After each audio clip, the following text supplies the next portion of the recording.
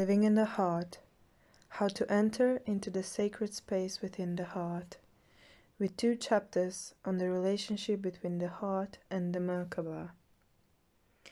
If someone says to you, in the fortified city of the imperishable, our body, there is a lotus, and in this lotus a tiny space, what does it contain that one should desire to know it? You must reply, as vast as this space without is the tiny space within your heart. Heaven and earth are found in it, fire and air, sun and moon, lightning and the constellations, whatever belongs to you here below, and all that doesn't. All this is gathered in the tiny space within your heart. Introduction. Long, long ago, we humans were quite different. We could communicate and experience in ways that only a few in today's modern world would even begin to understand. We could use a form of communication and sensing that does not involve the brain whatsoever, but rather comes from a sacred space within the human heart. In Australia, the Aborigines are still connected in an ancient web of life they call dream time. In this collective dream or state of consciousness, they continue to exist within their hearts and live and breathe in a world that has become almost completely lost to today's Western mind. Nearby, in New Zealand, the Maori can see across the vastness of space to the United States in their meditations. In this manner, they link an actual communication with the Hopi to set up meetings to exchange their prophecies. Without sending a signal technological communication, the arrangements are made. In Hawaii, the Kahuna commune with Mother Earth to ask for the place where the fish are swimming to feed their people. The billowing white clouds in the pristine blue sky turn into the shape of a human hand that points to the teeming fish below. In a high mountain valley deep in the Sierra Nevada, mountains of Colombia, South America, lives a tribe of indigenous people who know the language that has no words. This language comes from a sacred space within their hearts. If only we could remember. Before Babylon, the Holy Bible says, humankind was blessed with a single language that all prophecies on the earth knew. But afterwards, we were split into hundreds of spoken languages, creating barriers among us, keeping us separate from one another, each in our little introverted world. The mistrust born of misunderstanding was our involuntary fate. In this fashion, we were destined to be pitted against each other. We couldn't talk to each other. It was separation in the coldest form. Even if they were born of the same cosmic source, brothers and sisters were unable to express their thoughts and feelings and soon became enemies. As the centuries piled upon each other, the ancient way of entering the heart to experience the common dream got lost in the isolation of the human mind. This is a book of remembering. You have always had this place within your heart, and it is still there now. It existed before creation, and it will exist even after the last star shines its bright light. At night, when you enter your dreams, you leave your mind and enter your sacred space of your heart. But do you remember? Or do you only remember the dream? Why am I telling you about this something that is fading from our memories? What good would it do to find this place again in a world where the greatest religion is science and the logic of the mind? Don't I know that this is a world where emotions and feelings are second-class citizens? Yes, I do. But my teachers have asked me to remind you who you really are. You are more than just a human being, much more.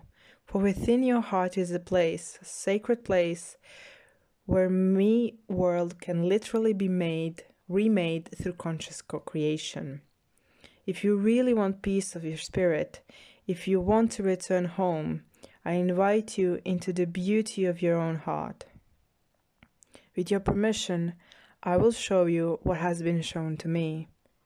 I will give you the exact instructions to the pathway into your heart, where you and God are intimately one.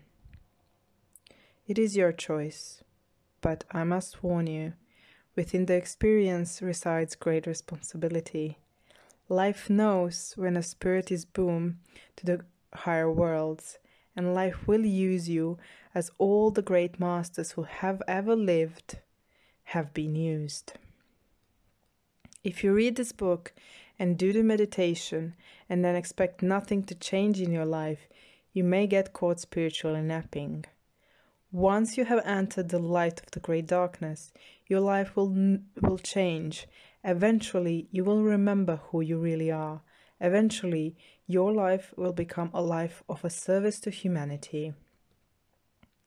In the last 2 chapters reside a surprise and a glimpse of great hope. The human light body that surrounds the body for about 55 to 60 feet in diameter, the Merkaba, which I wrote about in my first 2 books, The Ancient Secrets of the Flower of Life, Volumes 1 and 2, has a secret inherently connected to this sacred space of the heart. If you are practicing the Merkaba meditation in your life, I believe you will find the information in this book to be paramount to your journey of ascension into the higher worlds of the light. If you're only interested in the sacred space of the heart, may these words be a blessing in your life and help you remember your true nature. One last comment. This book is written with the least amount of words possible to convey the meaning and to keep the integrity of the essence of the experience. These images are purposefully simple. It is written from the heart, not the mind. Beginning with the mind. Almost at random, I chose a seemingly arbitrary point in my life to begin my story, not while I was in meditation of the higher worlds of sacred geometry or the Merkaba, but in a simple everyday scene where I made a decision to help the earth heal her environment using technology of the mind. I feel we all have this responsibility, and if I was going to talk about it, as I did in some of my public lectures, I had to live it. So I opened myself to all the possibilities that might come my way of how I could personally help heal the environmental conditions on our dear Earth. But so that you understand, it is not the subject of cleaning the environment itself that is the reason why I'm telling you this story. It is what happened to me and how my life changed while I was experimenting with an environmental machine called R2 that began to open my spirit to a new and different manner of experiencing life. Little did I know at the time that these technological experiments would lead beyond my mind into uncharted parts of my consciousness and deep into a secret place within my heart. Clearing the air with technology. The story begins in May of 1996 when an old friend called me up and asked if I was interested in helping on an air pollution clearing project he was involved with in Denver, Colorado. I'll keep his name quiet since I believe he would want me to. I'll just call him John. This man was a renegade scientist studying all aspects of life and the physical world in a small, sophisticated home lab. I doubt his IQ could even be measured, as he was a clearly master genius. He had created a new way to see into the reality using a microwave emissions, which gave him a tremendous advantage in searching for answers in our world. Even our government, knowing his work, was not able to duplicate it until just recently. John said that he and his associates, one of whom was Slim Sperling, with his incredible coils, had found out something about nature that could heal some of the environmental problems of the planet, and he wanted me to see what it was. He said that they had cleared up the air pollution in Denver and that the air was now pristine. He asked me to come and see it for myself. I could hardly believe this, since I used to live in Boulder, Colorado, just a few miles from Denver, which had at the time in the late 70s the worst air quality in America, worse than Los Angeles even. It was one of the reasons I'd left Boulder in the first place. Actually, I thought John might be exaggerating, but knowing his intellect and genius, pretty much anything was possible. So I figured, why not? I needed to get away anyhow, and this looked like something at the very least would be interesting. I decided to go with an open mind, with no expectations. Even if what he said wasn't true, the trip would bring me close to the snow-capped mountains of the Rockies, which always made me feel more alive. A week later, I stepped off the plane in Denver into a virginal atmosphere the likes of which I had rarely seen in my life. It was more like there was no atmosphere. I could see the trees on the mountains in the far distance, 20 miles away. I just stood there, like a lost tourist in a strange land, gawking at the cleanness I never saw in the 5 years I lived there. To say my interest was piqued is putting it mildly. I was stoked. Could John really have done this? An Oppo taxi crawled up next to me. The driver executed a soft, relaxed state of mind. He motioned for me to get in the front seat as thought I was his old friend, and within minutes we were silently gliding towards Slim Sperling's home and research lab, a place I had never seen before but had heard great stories about. I remember looking into the taxi driver's eyes, and he seemed to be completely stress-free and unusually quality for a taxi driver. I asked him how he liked his job. Looking at the road ahead, he said that he loved what he did. To him, people were like open books telling him stories of their experiences as they traveled around the world. On this note, he asked me why I was in Denver. I told him I was there to find an answer to the world's pollution problems. He looked at me, this time with a childlike innocence, and said, "It's all gone now. Look, no air pollution." I told him I could see that the air was amazingly clean. More than that, he said, "Everyone I know feels so good. Do you know what happened?" I didn't have an answer to his question, and soon we pulled up to a series of old two-story apartment buildings on the long street that eventually ends at the Colorado School of Mines in Golden, Colorado. Here, I was to meet Slim Sperling, one of the researchers compiling the experimental information on the new pollution reduction instrument called the R2. This was a magical invention that somehow captured the waveform of a rain cloud just as it was about to lighten and sent it over a 35-mile area, breaking hydrocarbons down into harmless molecules, oxygen and water vapor. Was it really true? It definitely felt like it was from breathing air on Slim Street. I knocked and heard Slim yell for me to come on in, and so I did. His house was definitely a laboratory, and not a place to live, sleep, and eat. It soon became clear that this place to live was upstairs, separate from his researching world. Strange copper coils of various sizes were sitting around the floor, and there were other things that only God and Slim knew what they were. To this man, who looked like a cross between Merlin with his long white beard and an old cowboy searching for a lost cow to herd home, these old coils were actually doing something to help clean up Denver's air pollution. John was not there on the first day, but Slim, his co-inventor, and 2 other researchers who were testing the equipment were.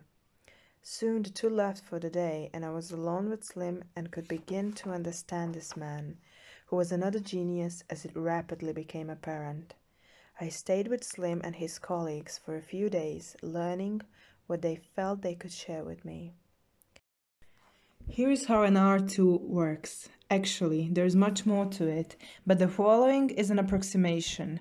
The waveform a rain cloud emits, just as it is about to discharge lightning, is duplicated in a special machine. This is not the R2. It is then put on a computer chip in the R2, whose speaker system sends it into the atmosphere to an embedded coil called a harmonizer. The waveform then grows and expands into the space of toroidal held, like a donut, affecting the gravity waves to clean up the pollution from a distance. The R2 has 4 dials attached to the end of a thread, metal rods, forming tetrathorn. The dials can be turned to tune the toroidal held so that it becomes alive. John and Slim both consider the toroidal energy fields to be alive, and so would I after I witnessed how it interacted with nature. I tried to keep an open mind since much of this was new to me at the time. First, I learned how to tune an R2 by a feeling in my third eye as I turned the 4 dials on the unit. Really, it was very easy, as I'd had so much experience in the psychic field. Doing this seemed completely natural to me. Later, I realized that only a few could do this right, but almost any sensitive can be trained. I continued my training until the day came when Slim and John felt that I was ready to test my skills. I was to tune an R2 in nature and bring a small area of Denver that had gone out of tuning back into balance. If an R2 goes out of tune, the area it is working on will go back to its original polluted state very quickly, usually within 2 weeks. At this point, I could barely believe that any area of Denver could be dirty, but both of them said it was true. We drove for about 20 miles into the southeastern part of Denver, an area I was not familiar with, and then to the far outer edge of the city, parked the car just off the freeway and began to walk up the side of a sloping hill to the ridgeline. As we climbed the hill, a small forest emerged toward the top. I'll never forget what I saw as I reached to the top of the hill and looked down into the low, wide valley on the other side. The entire valley was filled with a reddish-brown cloud of pure pollution stretching for several miles. Underneath a small aspen tree, hidden from view to anyone just casually walking by, was an operating R2 unit, Quiddy, singing its melody of a rain cloud. The problem was that it was out of tune. John and Slim told me to sit down in front of the R2, and they would see if I had learned my lessons. Filled with intense interest and a childlike sense of wonder, I sat down, cross-legged, in front of the unit and closed my eyes, beginning the meditation and sensing what would tune the unit. Just as I started to turn the dials, John stopped me and said, "Keep your eyes open and watch the pollution cloud." This was not how I had been trained, but I obeyed, watched the cloud, and once more started to adjust the dials. John stopped me again and said, "Also, listen to the birds." I turned to him and said, "What?" No one had mentioned birds to me during my entire training. He repeated, "Just listen to the birds. You'll understand." I had no idea what he was talking about, but I began anyway. As I turned the first dial, I felt the area change for miles around, but nothing happened in the visible world. Once I had adjusted the fourth dial, however, two things happened simultaneously, and both surprised and shocked me. Instantly, the reddish-brown cloud of pollution disappeared, leaving a clean, clear atmosphere. It was just like a miracle. And at the same moment the cloud disappeared, about 100 birds began to wildly chirp and sing all around me. I hadn't known they were even there. The two events together had the oddest effect on me physically. I'd seen and felt the power of the R2, and in that instant I knew for certain that this new science was real and that I simply had to learn more by direct experience.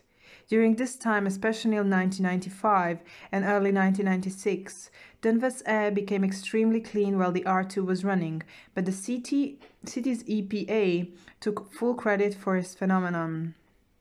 The agency said that the measures it took were the reasons Denver's air became so clean. However, I watched as the R2 cleaned large areas of Denver right before my eyes, so I realized that Denver's EPA was slowly taking credit for something it had almost nothing to do with.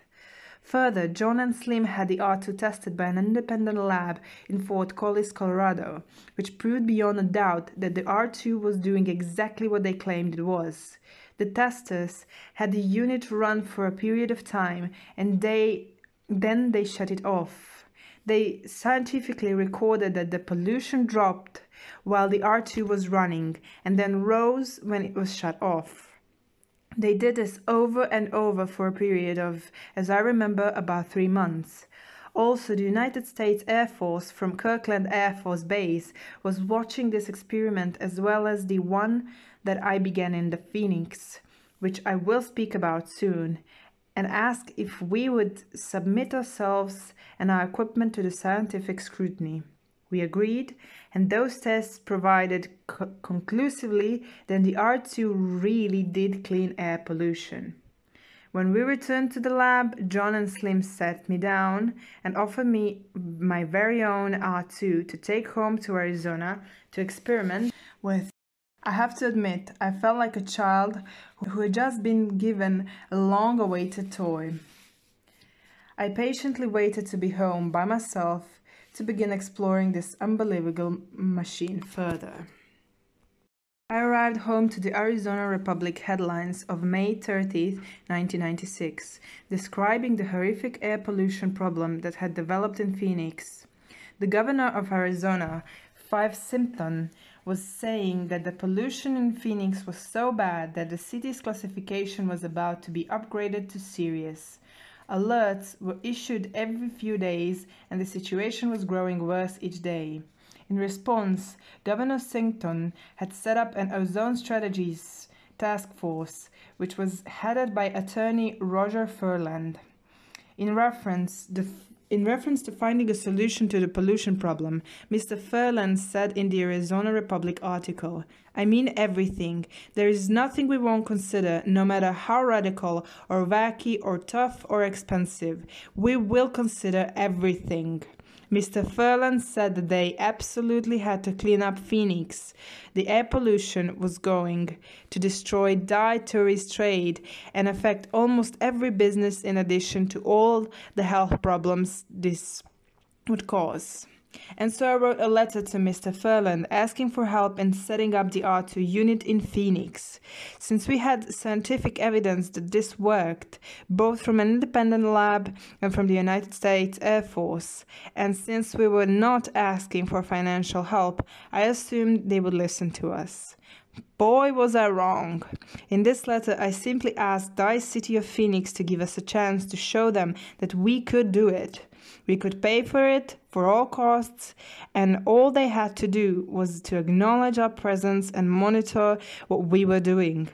I received a phone call from the city by a man named Joe Gibbs, who told me that they were not interested in our R2 and they would not help in any way whatsoever. You must understand how baffled I was about this response. It was then that I began to realize that the newspaper article was only for show and politics, and that they had no intention of actually cleaning up the air pollution in Phoenix. They turned me down on every level. Fortunately, nobody could stop me from researching because R2 simply runs on a 9-volt battery and uses millivolts to operate, and federal law says that anything that uses less than 1 volt is unregulated. So, on my own, on June 4th, 1996, I turned on the first R2 in Cave Creek at the northern edge of Scottsdale. The air was so dirty and dry on that day that it was really hard to breathe. It had not rained for months and months, and even some cacti were dying. For the first 3 days, nothing happened. Then, on the 4th day, a small black rain cloud appeared over my house. In all of southern Arizona, there was not one cloud except for this one over my house and the little R2 unit. Then the cloud began to expand and grow in size. By the 10th day, the little cloud had grown to about 15 miles in diameter, and for the first time in a very long while, it began to rain, and there was lightning. And man, was there lightning, like I had only seen once or twice before in my life. The storm continued for hours on end, with flashes of lightning moving sideways across the sky. The air had the sensuous smell of ozone. And slowly the sky opened up for a downpour of water. From the moment forth, it continued to rain almost every day, cleaning the sky of pollution and filling the rivers and lakes with fresh water. By September 1st, 1996, the waveform field created by the R2 was established, and from that day forward, there was no more air pollution alerts. Not a single one until the US Air Force asked me to shut down the R2 to see what would happen.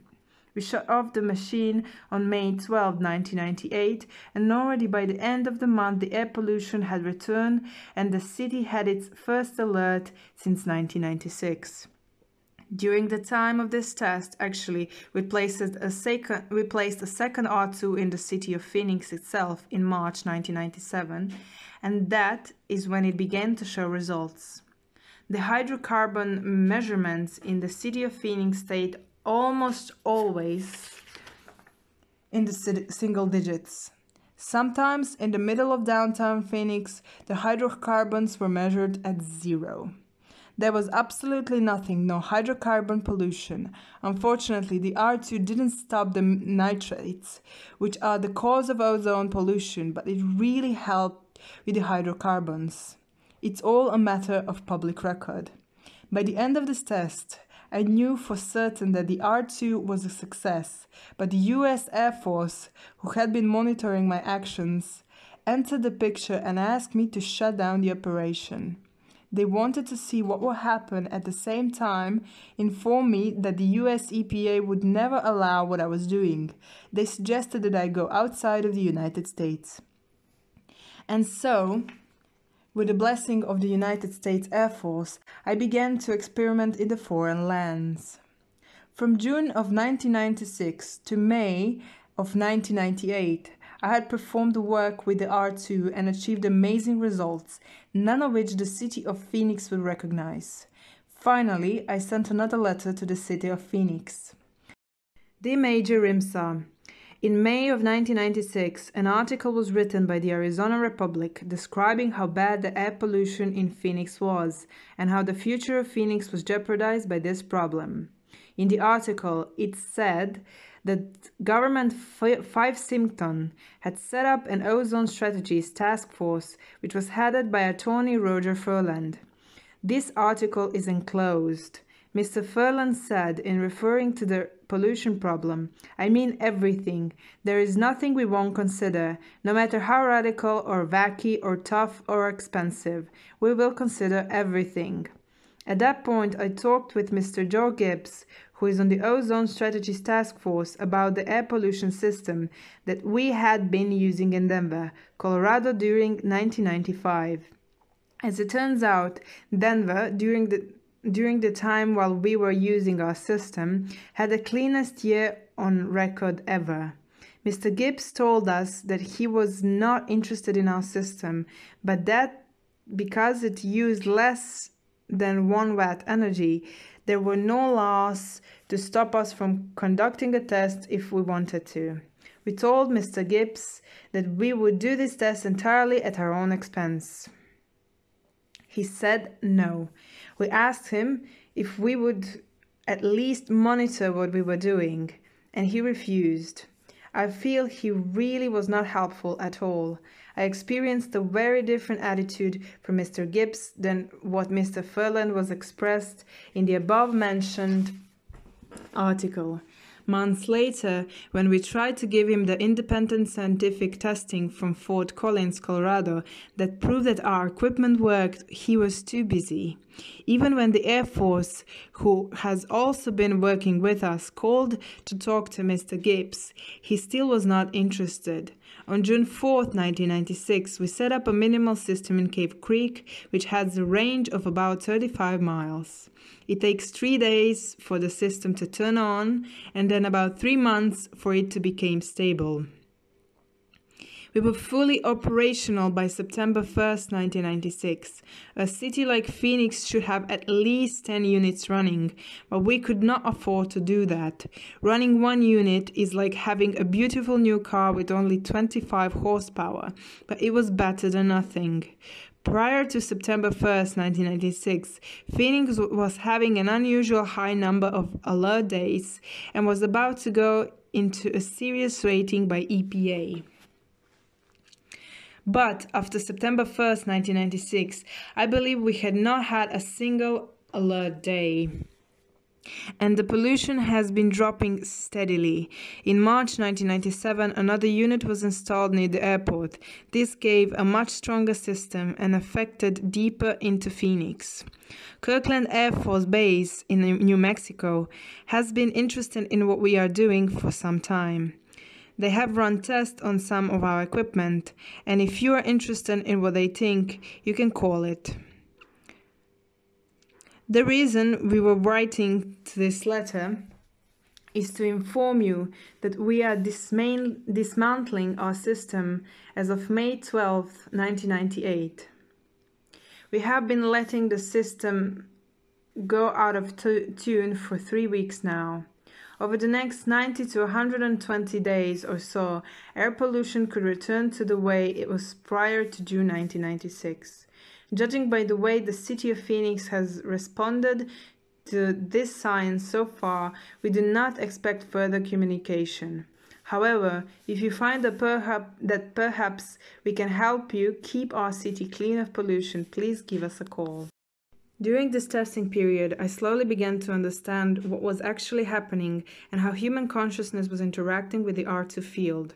I discovered that the R2 was physically created in the image of the human light body, or the Merkaba. Therefore, it should be possible for a person who knows the Merkaba meditation and also knows the vibration of the rain cloud to combine these two components and then duplicate the action of the R2 using only pure consciousness without the help of a machine.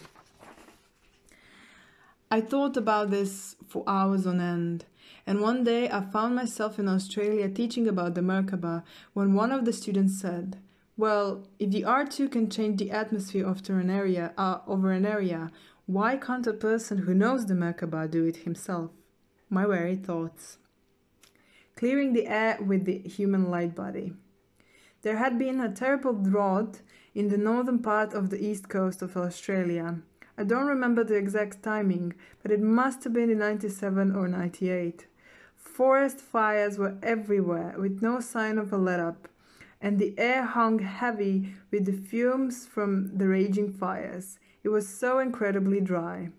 So with this student and about 3 other people witnessing, I began the meditation of the Merkaba and set the sound of the waveform of a rain cloud through my Merkaba into the surrounding atmosphere for miles around. Nothing happened that afternoon, but the following morning we woke up to the sound of rain pounding on the metal roof of our cabin, and the sky was filled with mist and high clouds. I jumped up and ran to the window to watch the fierce rain coming down like a waterfall around this little home. The excitement in my heart made me feel like a kid. I knew it had worked, but at the same time it was only once, and once could simply be a coincidence. The rain continued for 3 days and hadn't stopped when I had returned to America. Later, when I was back home, I received a call from my friend in Australia who said that after 2 weeks it was still raining hard. He said that all the forest fires were out and the government declared that the drought was over. My interest was piqued. Was it really true? Could an ordinary human being change the weather through meditation? A couple of months later, I found myself in Mexico City teaching a group about the Merkaba.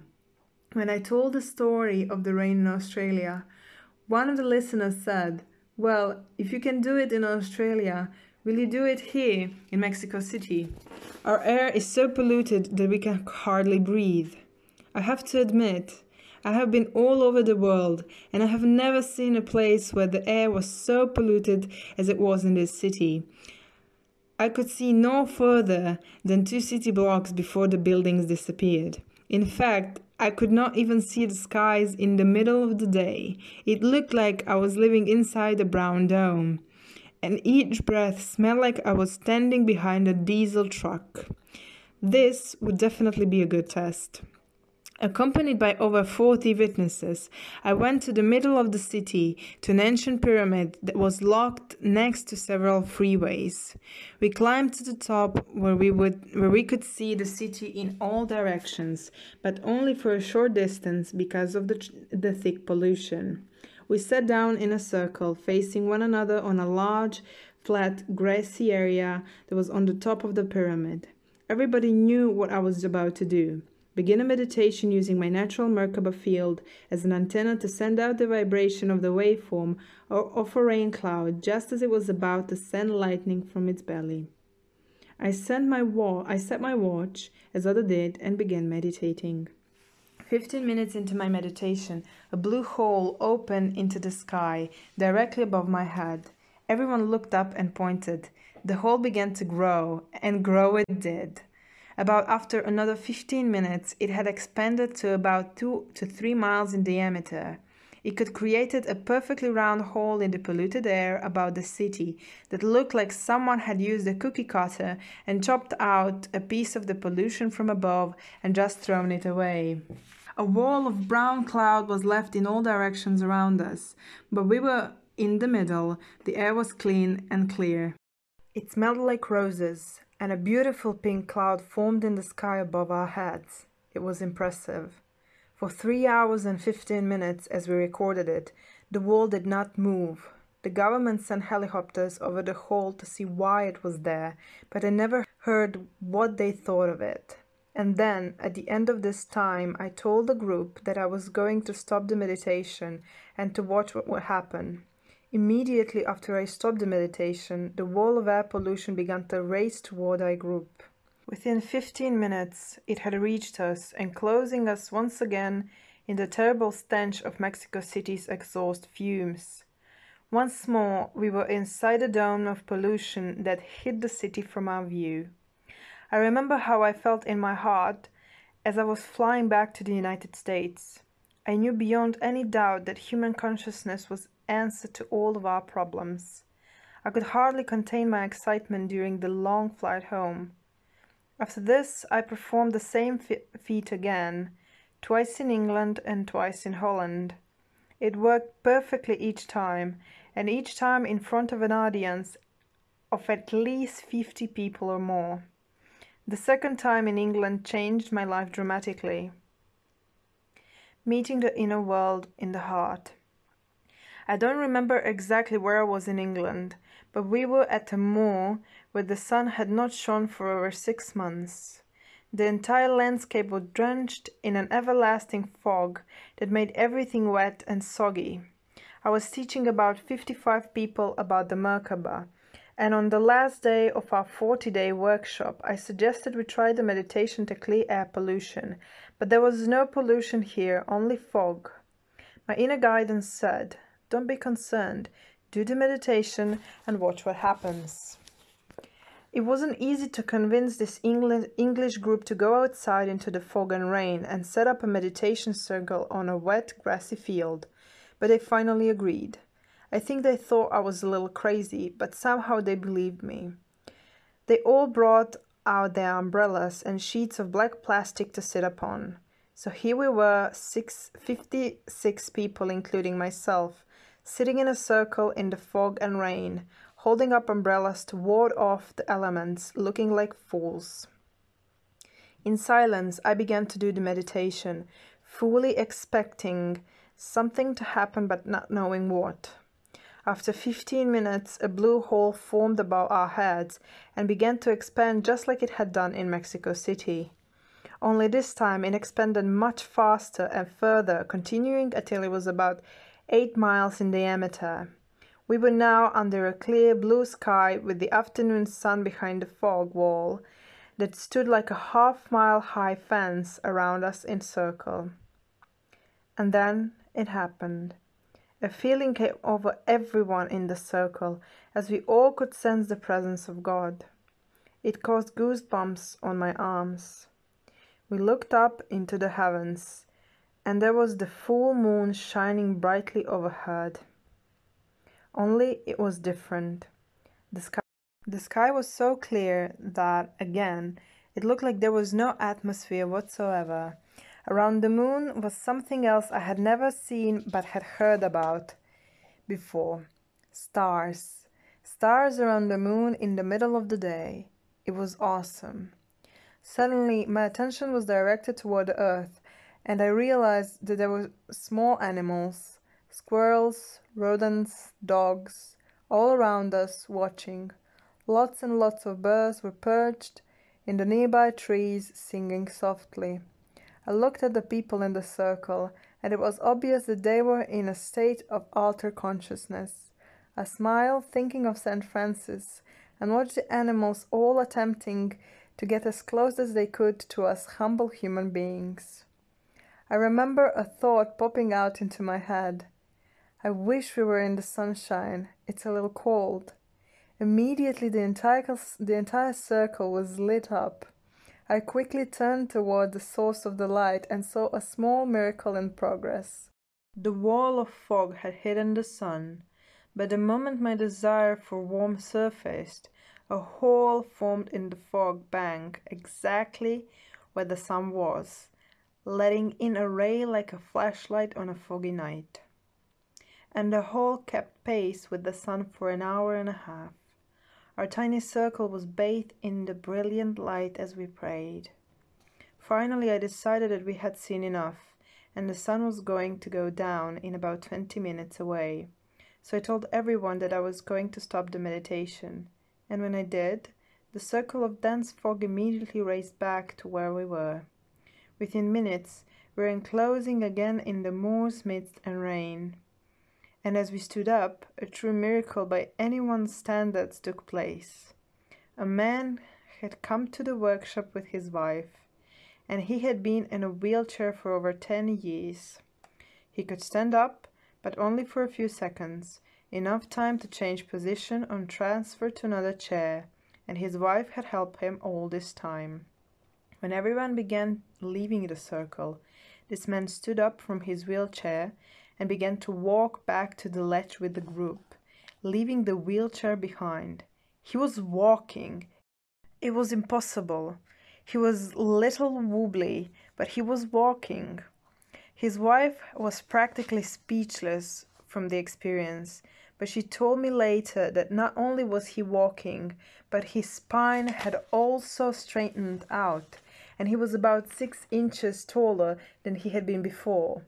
Joy flooded our hearts and empowered what had just happened in the field. As a healer, I have seen miracles many times in my life, but often my melody returns to next day.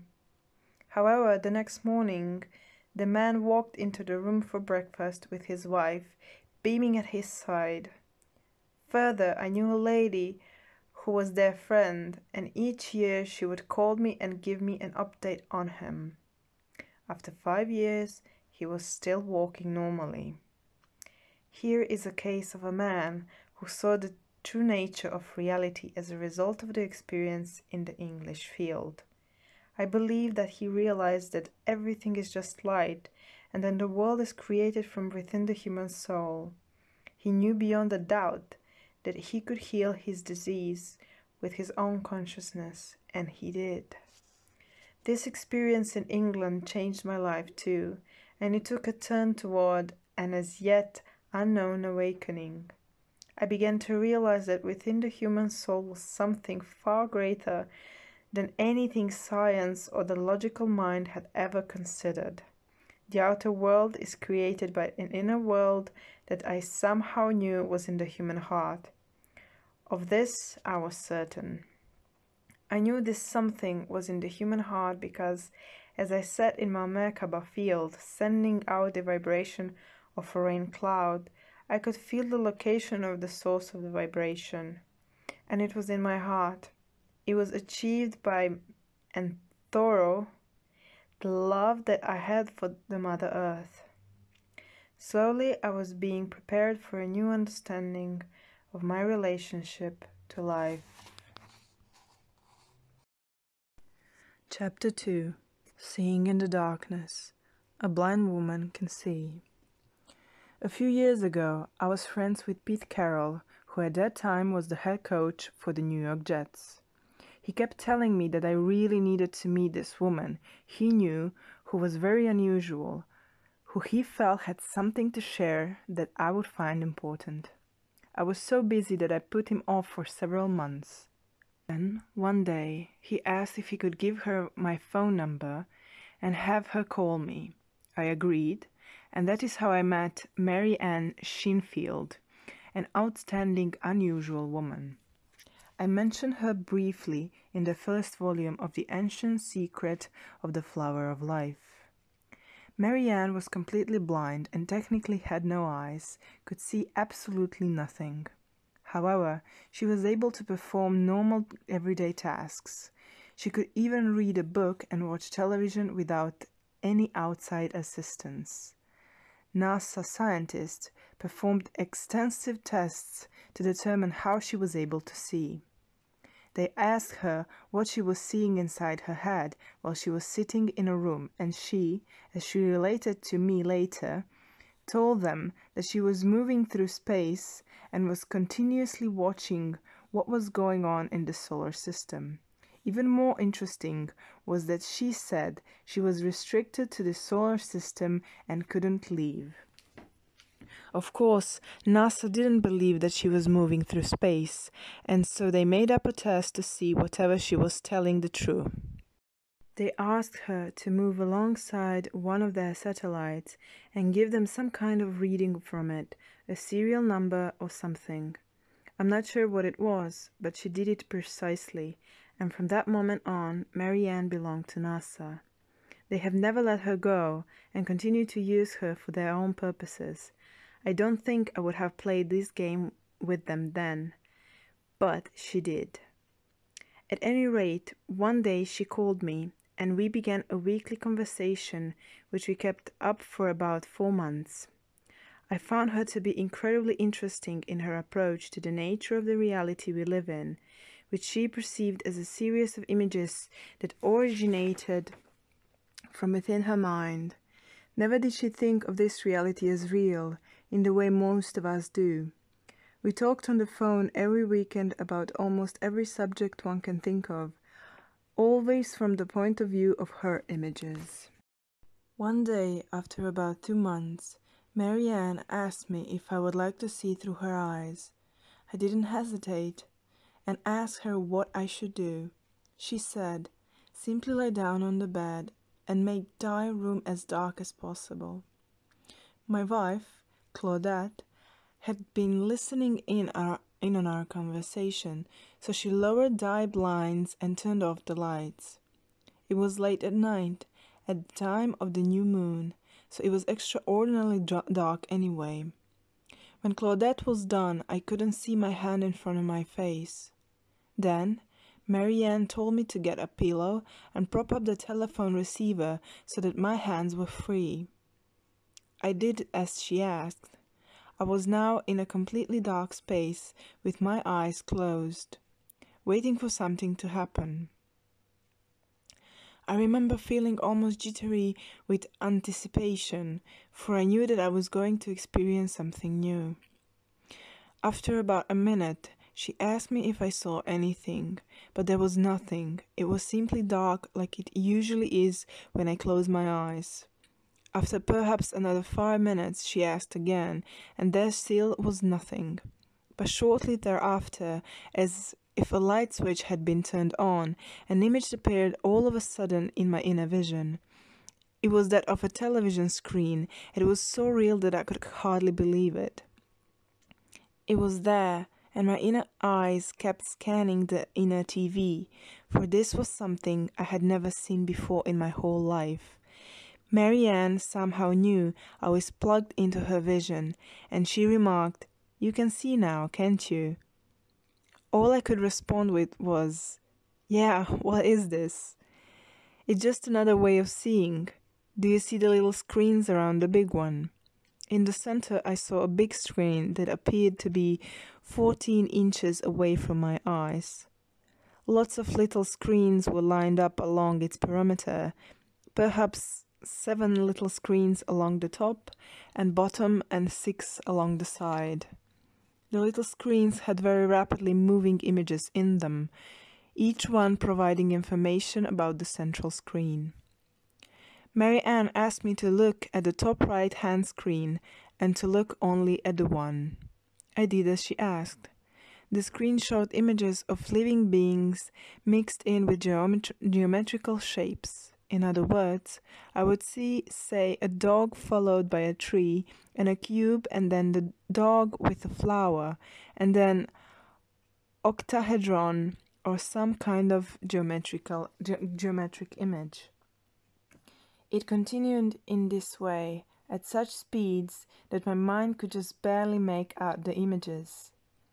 Marianne told me that this little screen showed her what was in the immediate proximity of her physical body. It let her see even though she was blind. Amazing. Marianne then invited me to look at the little screen at the bottom left. Again, there were very fast-moving images, but they were rather strange. They showed people who didn't look human, and sometimes even dolphins appeared on the screen. Marianne said that this was her communication system with her brothers and sisters from space and other dimensions. What she meant was ETs.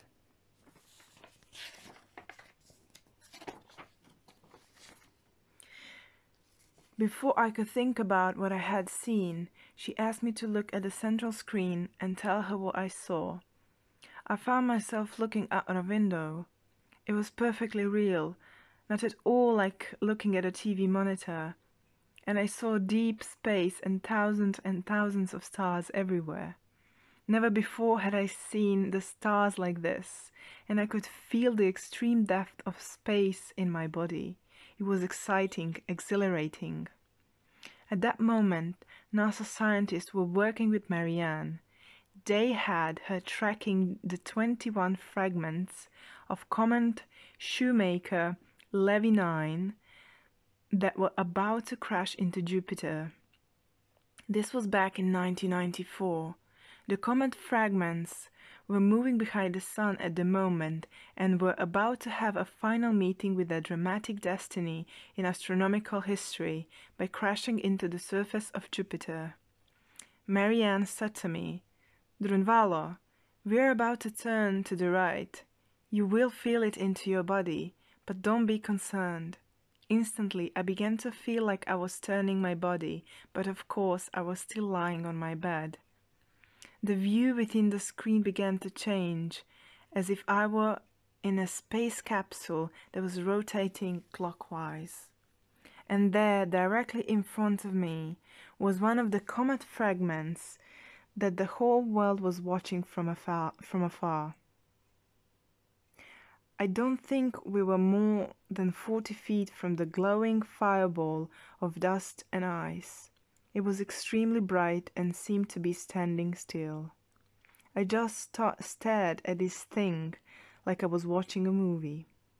Finally, Marianne began to speak. "I'm working for NASA at this moment. They want me to answer some of their questions about these comet fragments. But right now, I wanted you to see how I see. What do you think?" Immediately, my focus went to another level of this experience. I realized that Marianne and I were seeing in the same manner all humans do. We were looking forward, but we couldn't see behind us unless we turned. From past experiences with other life forms, I knew that sometimes ETs could see spherically in all directions at once. "Marianne, what is behind you? Not in the reality you are monitoring, but in the higher reality." She didn't know. "You know, I have never looked. I never thought about it." I asked her if it would be all right for me to look and see, and she had no objections. She gave me permission, and so I told her to remain stationary as I looked back. I turned around to look at what was behind her, and what I saw shocked me so much that even now, after all this time, I feel strange as I relate my experience. Marianne had a consciousness that was not human. Behind her was the fourth dimension, and in front of her was the third dimension. She had a consciousness that was interfacing with both of these dimensions. Until then, I hadn't known this was possible. To describe this experience would be almost impossible unless one has had the experience of the fourth dimension. But all I can say is that the backside of her consciousness was utterly unique.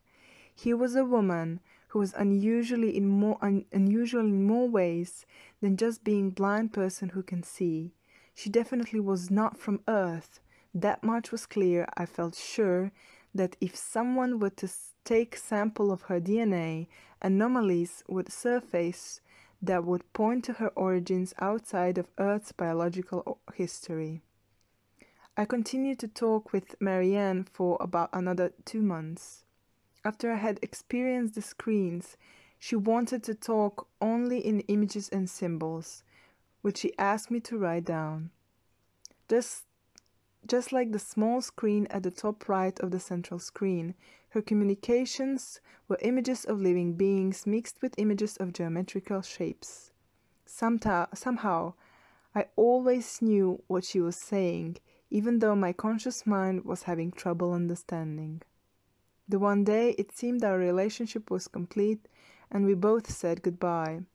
I remember thinking that this experience didn't fit into anything I knew, and so I filled it away in what I call my weird file, waiting for more information to allow newly gained knowledge to connect with other information. But truly, I didn't have any expectations at all.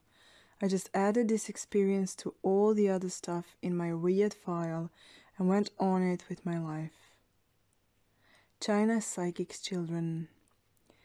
I realized that I talked about this in the Flower of Life books, but I feel it is important to relate this again for those who did not read them. Back in January 1985, I found an Omni magazine article speaking about super psychic children in China who had extraordinary abilities. Since the article was in Omni, I listened to what they had to say. Apparently, the Chinese government had requested that Omni reporters come and study some of China's psychic children. China was claiming that these children could see with different parts of their bodies, while their eyes are sealed off from the light. That they could see with their ears, the tips of their noses, their mouths, and sometimes with their tongues, hairs, armpits, hands, and feet.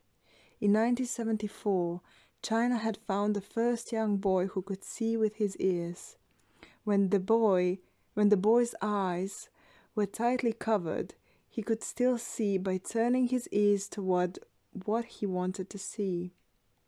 Then slowly they began to find other children, mostly under 14 years old, who could see with various parts of their bodies. This obviously intrigued the editors at Omni, and in 1984 they sent a research team to China to study these children. The Chinese government gave the term a group of them to test. The Omni article emphasized that these tests were conducted very carefully so as not to be fooled, and as if the government was secretly watching their every move. One of the tests the Omni group performed was to take a high stack of books and select one of them at random. Then again, at random, someone would tear a page and immediately crumble it up into a tight ball before anyone else could see or read it. This crumpled up page was placed under the armpit of one of the children, also selected at random. Over and over again, the Chinese children could read every word on such pages perfectly. How was this possible? The Omni group had no idea. All they could say after testing the children in many ways was that the phenomenon definitely appeared to be real and not sleight of hand. Inch Bardo, Seeing with Hands and Feet. In the second volume of The Ancient Secret of the Flower of Life, I related how Inch Bardo demonstrated her ability to see with her hands and feet during a lecture I held in Denver, Colorado in 1999. I had met Inch during a class on the Merkaba meditation I was teaching in Mexico. It was a 4-day workshop, and on the third day I found myself talking about the Chinese children who could see with different parts of their bodies. Suddenly, a young 18-year-old girl stood up and said, "Drunvalo, I can do that. I can see with my hands and feet when I'm completely blindfolded. Would you like me to show you?" This was completely unexpected, but of course I wanted her to show me and this group of about 100 people. So Inge, all dressed in white and very beautiful, walked up to the area where I was teaching. She immediately asked if there were any skeptics in the group who didn't believe that she could see when her eyes were completely covered. 2 young men stood up. Inge asked them to come on the stage with her and told them to fold up 2 tissues and place them over their eyes in a certain way. Then she wrapped long scarves around their heads to completely seal out any light, and both confirmed that it was 100% totally dark. The 2 men had removed their scarves and tissues by the time Inge had done the same thing to herself, and she kept the 2 men there long enough for them to check and make sure she was not cheating. Once they were satisfied that Inge could not see any light, she began. She sat down on a straight back chair with her feet flat on the floor and asked if anyone in the room had a photo in a wallet or a purse that she could use. One woman took a photo from her purse and gave it to Inge.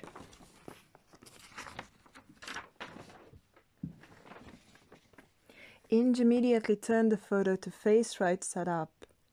Her fingertips faced over the surface of the photo for about 3 seconds, and then she began to describe it to the group as if she had seen what it showed. It was a photo of a living room where 4 people were sitting in a couch. A large picture was hanging on the wall behind the couch, and there was not much else. It was an ordinary, normal photo. Inge asked, "Would you like me to tell you anything about the people or the house?" This also was something unexpected. The woman who had given Inge the photo asked about the people, and Inge stated their names and, if I remember correctly, their ages. The woman was surprised that Inge could know such things, and then asked her if she could move through her house. "I'm going down the hallway to the right. The first door on the left is your bedroom." Inge went into the bedroom and described the entire room exactly, even telling the woman what was on her nightstand. She then went across the hall to the bathroom and again described the room perfectly. The woman was amazed and verified that it was correct. At this point, one of the 2 skeptics jumped out of the seat and began to claim that the whole thing was a hoax and that he was going to prove it. He reached into his pocket to find his wallet, pulled out his driver's license and handed it to Inge upside down and backwards and asked, "Okay, what is this?" Without hesitation, Inge turned the license around and faced it in the right direction. "This is your driver's license.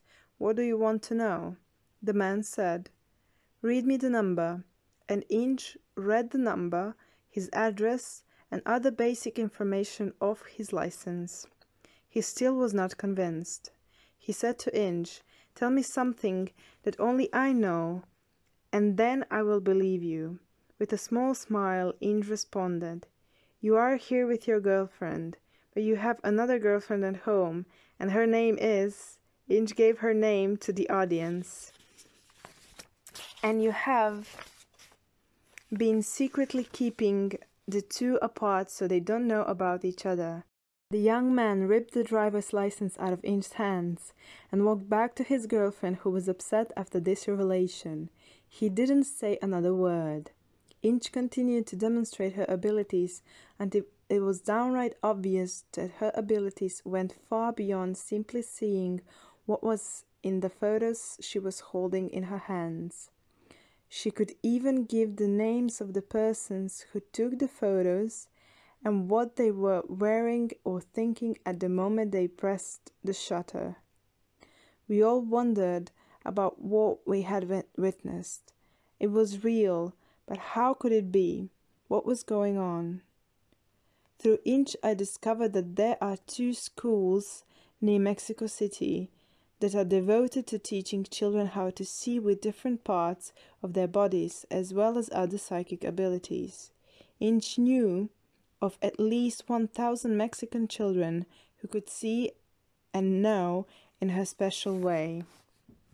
Inge and her mother, Emma, traveled to visit my family and me in Arizona for a few days. We decided to try some psychic tests, and it was fun exploring human potential so directly.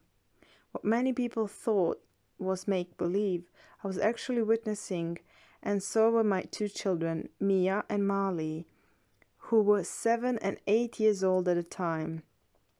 Mia had been quietly watching Inge see without her eyes for several hours.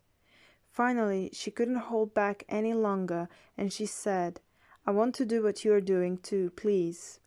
Inge turned to her, looked into her eyes and said, "Mia, everyone can do this. Would you like to see like I do?" Mia jumped up and down, full of excitement. "Yes, yes, yes." So Inge took her blindfold with the folded tissues and carefully put them on Mia. She kept asking Mia if she could see anything and kept adjusting until Mia said that it was completely dark. Then Inge thumbed through a stack of magazines for a few minutes until she found just the right photo, a full-page spread of rhinoceros crossing a blue river that looked like it was taken in Africa. She put the magazine in Mia's lap and placed her hands on the edge of the photo to let her know where it was. Then she simply told Mia to look into the darkness. After a few minutes, Inge asked Mia what she saw, and Mia said, "I can't see anything, it's just all black." Inge told her to keep looking. After about another 5 minutes, she moved closer to Mia and placed her fingers on Mia's shoulder. Instantly, Mia exclaimed, "Inge, I can see it. It's a photograph of rhinoceros crossing a big blue river." Mia couldn't say it right, but we all knew what she was saying. It was clear that Mia could now see like Inge. I asked Inge if she had touched Mia's shoulder at a specific place. She confirmed this and said that she believed she'd become a sort of antenna for Mia and what she could see. In the school where she learned how to do this, said Inge, they help her see for the first time in the same manner. Another time, when Inge and I were just talking, I asked her what it looked like inside her head when she was seeing. For some reason she hesitated, but I kept prodding her until finally she explained, "Okay, but it is a little strange, and that's why I didn't want to talk about it. What I see is something like a TV screen, with the little screens all around the outside of the screen in the center. The little screens tell me about what is in the center screen." This was the last thing I'd expected her to see. It hit me like a cast iron skillet over the head, and the memory of Marianne came flooding back into my thoughts. I knew exactly what Inge was talking about, but had never applied the idea of Marianne's inner screen to the super psychic children. I couldn't talk for a few minutes. This meant I had to reanalyze everything I thought I knew about these children. Was it true? Did all super psychic children see the inner TV screen? According to Inge, at least 1,000 kids in Mexico did. The super psychic children in China. During the time I was working with Inge Bardo, I was reading about the research of Paul Dong and Thomas E. Rothwell, with co-authored the book China Super Psychic. According to them, the Chinese government tested over 100,000 children who they had found to be super psychics who could see without using their eyes. The Chinese government had set up schools to accept these children when they found them into special training. Actually, they were both teaching and studying the children in order to understand the great mystery that was unfolding before their eyes. Mr. Dong reports how these children were performing incredible feats of psychic abilities while government scientists studied and controlled each experiment to make sure there was no deception. Here is an example of one such experiment. A bare table was set up in an open area. Video cameras were ready to record the experiment, and trained scientists were there to monitor any and all movement. One of the scientists placed a sealed and unopened bottle of pills like vitamins in the center of the table, and a coin or something like that, perhaps a rock, toward the edge of the table. A small child would approach to the table, but would not get very close, to make sure he or she could not touch anything. With the child's psychic abilities, the pills would pass through the wall of the glass bottle and end up at the tabletop. Then the other object, the coin or the small rock that was sitting at the edge of the table, would float over to the empty but still sealed bottle and pass right through the glass wall to be found inside the sealed bottle. This evidently is not too difficult a feat, since over 5,000 Chinese children were able to perform the experiment under government scrutiny. One little 6-year-old Chinese girl gave an unusual demonstration of her psychic abilities with thousands of people in the audience. Before entering the theater, each person was given a rosebud on a stem without leaves. Then, the little girl would enter the stage, wave her hands, and all the rosebuds in the room would open and become fully mature roses in just a few minutes. If this is a trick, it is really a good one. There were many different kinds of demonstrations of these children's abilities, but the bottom line was pretty easy to understand. Something extraordinary was taking place in China and in Mexico. So I had to find out whether this was a planet-wide phenomenon or whether it was restricted to these two countries.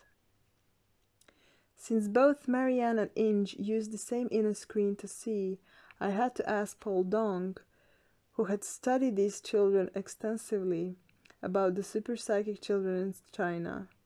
Since 1985, there have been extensive research in China around the idea of higher consciousness and psychic phenomena in children that has made its way into such prestigious science magazines as Nature Journal and many others. This is something that has been well researched and documented. I telephoned Paul in California, where he was living. We talked for about 2 hours, and toward the end of the conversation I asked him the question that I was so anxious to find out about. Paul, what do the Chinese super-psychic children see when they have their eyes closed? I mean, what do they see in their minds? Paul started acting like Inge had when I asked her, saying that it was a little strange and changing the subject. Finally, after at least 10 minutes of prodding, Paul ventured to say, Drunvalo, I had never seen what they see, but the children tell me they see some kind of inner TV screen, which the images come to them. I immediately asked if there were smaller TV screens around the outer edge of a central screen. Paul said that he didn't know about that, the children had never told him. So now I knew that the Chinese psychic children also saw some kind of TV screen, but I wasn't sure if it was the same. Yes, Miss was very exciting. Perhaps what I stumbled upon really was a universal phenomenon, and I was now even more determined to find out the truth. The International Academy, Human Development near Moscow. One of the Russian reporters and writers of the spiritual website The Spirit of Ma'at, Kostya Kovalenko, had read one of my articles about the super psychic children and the inner screen, and he told me that there was a psychic school near Moscow where children are taught to see the inner screen and then to take it even further.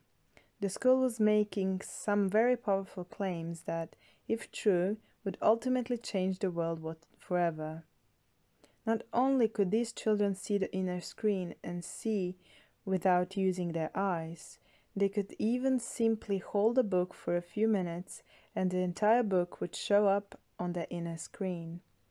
Once there, the children could scroll through the pages like on a computer and read and see all the text and paragraphs that are in the original book.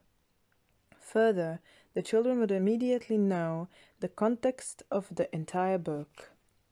The man who started and runs this school, which is called the International Academy of Human Development, in Vyacheslav Bronikov. The fame and achievements of the school had evidently reached Washington, D.C., as Hillary Clinton, during her husband's administration, traveled to Moscow to observe the school firsthand. Did she learn anything? Perhaps that's how she became Senator of New York. Over the next few months, Kostya told me of 2 more schools in Russia that were teaching a similar psychic idea but using different teaching methods. It was then that I began to realize that I was onto something that was much bigger than I had originally thought. In 1999, I went to Moscow myself and was taken to the Kremlin to speak to the Russian Academy of Sciences in Moscow about the human light body, the Merkaba.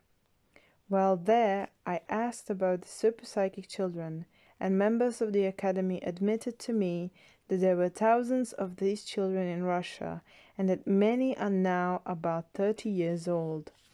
The Russian government has known about the superpsychic for about the same length of time as the Chinese government since the early 1970s. What an awakening! And I had first thought Marianne was just a fluke. Jimmy Tyman and the superpsychic children of Bulgaria. Most of you know James Tyman, who is often called the Peace Troubadour. He has been traveling around the world singing songs of peace. Several times when Jimmy sang his peace songs, major movements between governments to find peace began. I met James Tyman when he came to my home with Greg Broden, an old friend, about 2 years ago. He talked about the superpsychic children, but at the time, Jimmy had no knowledge of or experience with these children, and time went by. Then, in a single day, Jimmy was drawn into the lives of superpsychic children. He was giving a talk to a small group of people in somebody's home.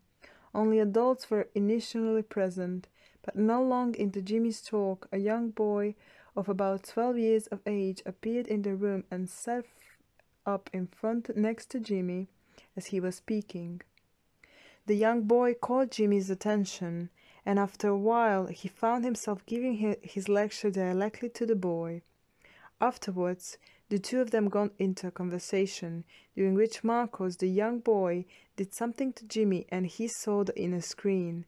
Jimmy had never seen anything like this before, but he remembered what I had told him, so he called me later that evening to discuss this extraordinary event. This humble beginning led Jimmy into an amazing adventure, which he describes in his book called Emissary of Love. He writes about how he went to Bulgaria, where Marcos was from, and eventually found a monastery high up in the mountains where the monks were training children to see the inner screen and to see the different parts of their bodies. Children from Bulgaria are now speaking with Jimmy telepathically about how the world can come to peace. Their primary message is that peace lives within each of us and that we are in truth emissaries of love. And from this understanding, they want to ask us one question. If we see ourselves as emissaries of love, then how do we live our lives knowing this truth? And they tell us, begin now. It was slowly becoming clear to me that somehow seeing in darkness was a fact, though I still didn't really understand it. I was learning that we can see with light using our eyes and our mind, or we can see with another part of ourselves using darkness. I was learning that we can even see and how far more than just the surface of things. Where this was leading, I really didn't know, but had always trusted in Great Spirit and knew that everything is whole, complete and perfect just as it is. I knew that I just had to wait and keep my awareness open, and the truth would reveal itself. Chapter 3.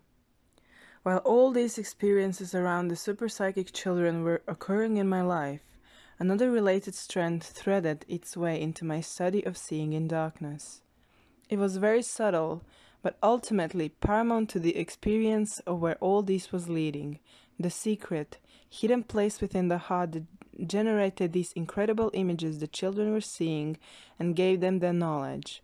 Slowly, indigenous tribes from all over the world came forth with yet another piece of the great mystery, nudging me to remember something ancient about my spirit.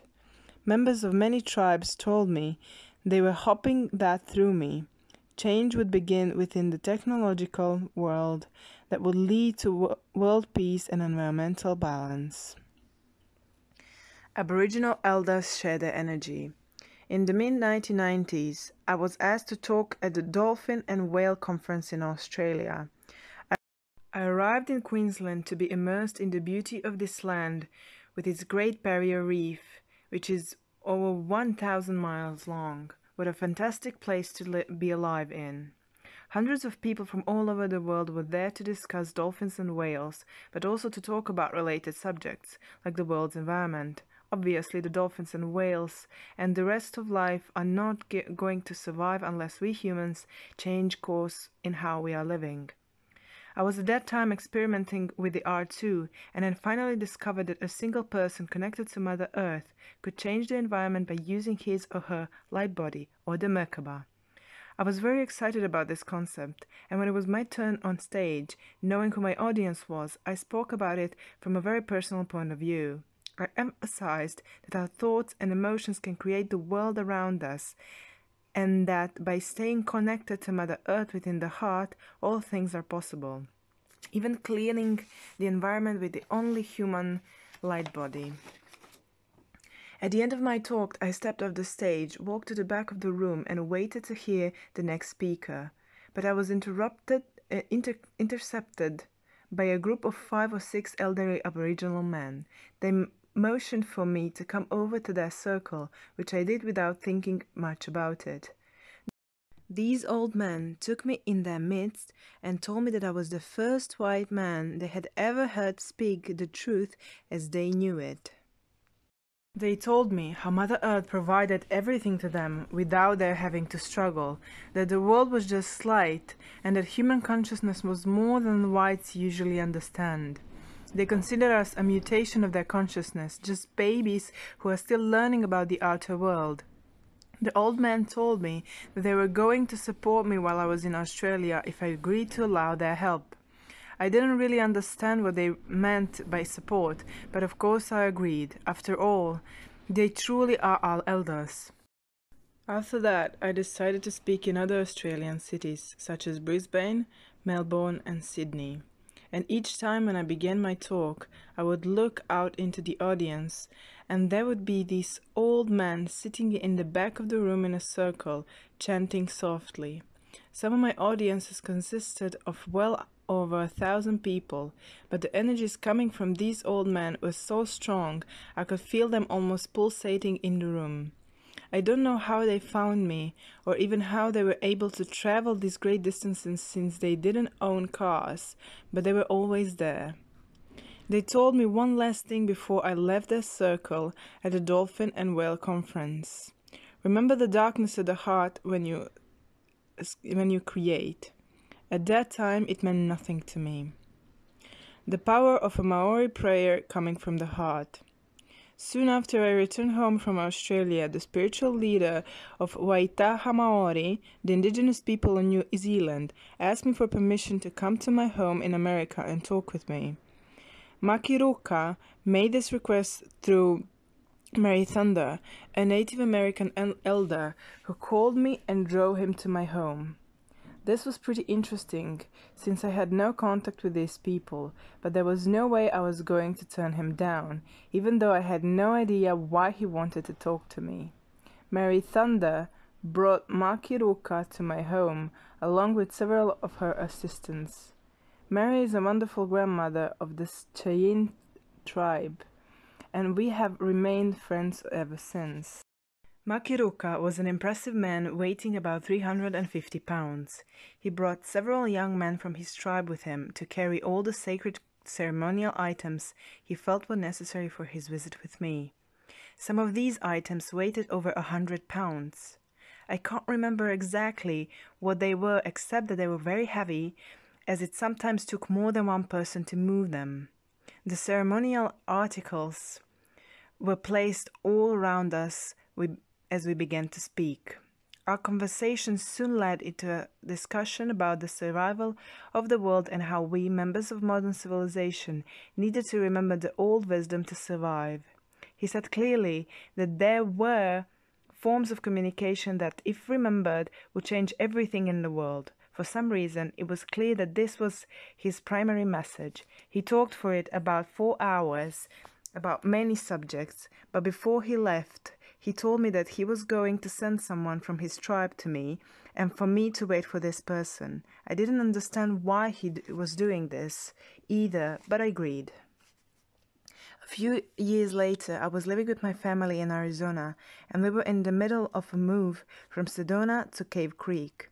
I had rented a moving van and was struggling to lift box after box into the van.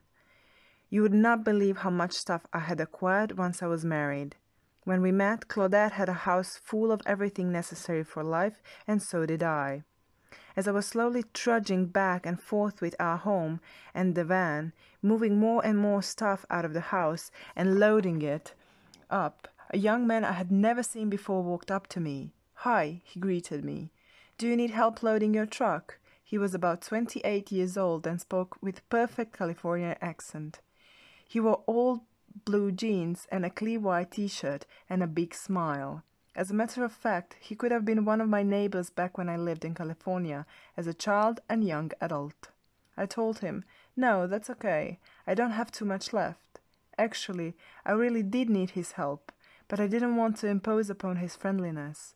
He looked me straight in the eye and from his heart gently insisted, "Really, I have nothing to do and I would enjoy helping you." How could I refuse? So we began to work. He didn't have much to say, but seemed to simply focus on the work and do it, and so, in near silence, we worked together. When the truck was fully packed, I thanked him and asked if there was anything I could do for him. He said, "No, but I really would like to help you unload your truck at your new home. Is that okay?" I couldn't believe such generosity. "No, that's too much to ask, but thank you for everything you've done." And again he looked me into my eyes and said, "Please let me help you. You need my help and I have absolutely nothing else to do. Really, it's okay." Somehow I began to feel like I knew him from somewhere. He felt like a brother in my heen, and so I surrendered to his plea. "Okay, jump in, but you're crazy."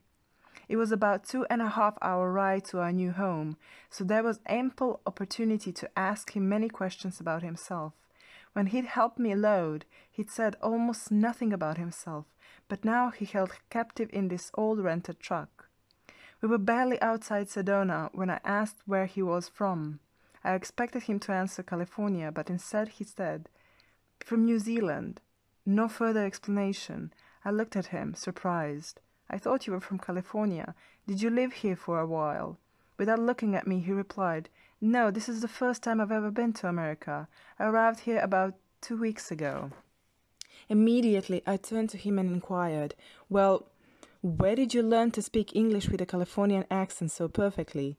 His reply shook me to the bones. "Oh, I just learned it about 3 weeks ago. My tribe taught me." My curiosity jumped into awareness. "What? You learned perfect English in less than a month?" "Yes, it was very easy." Then, before I could rebound from his incredible statement, he said, "Do you remember Machiruka? He sent me to you.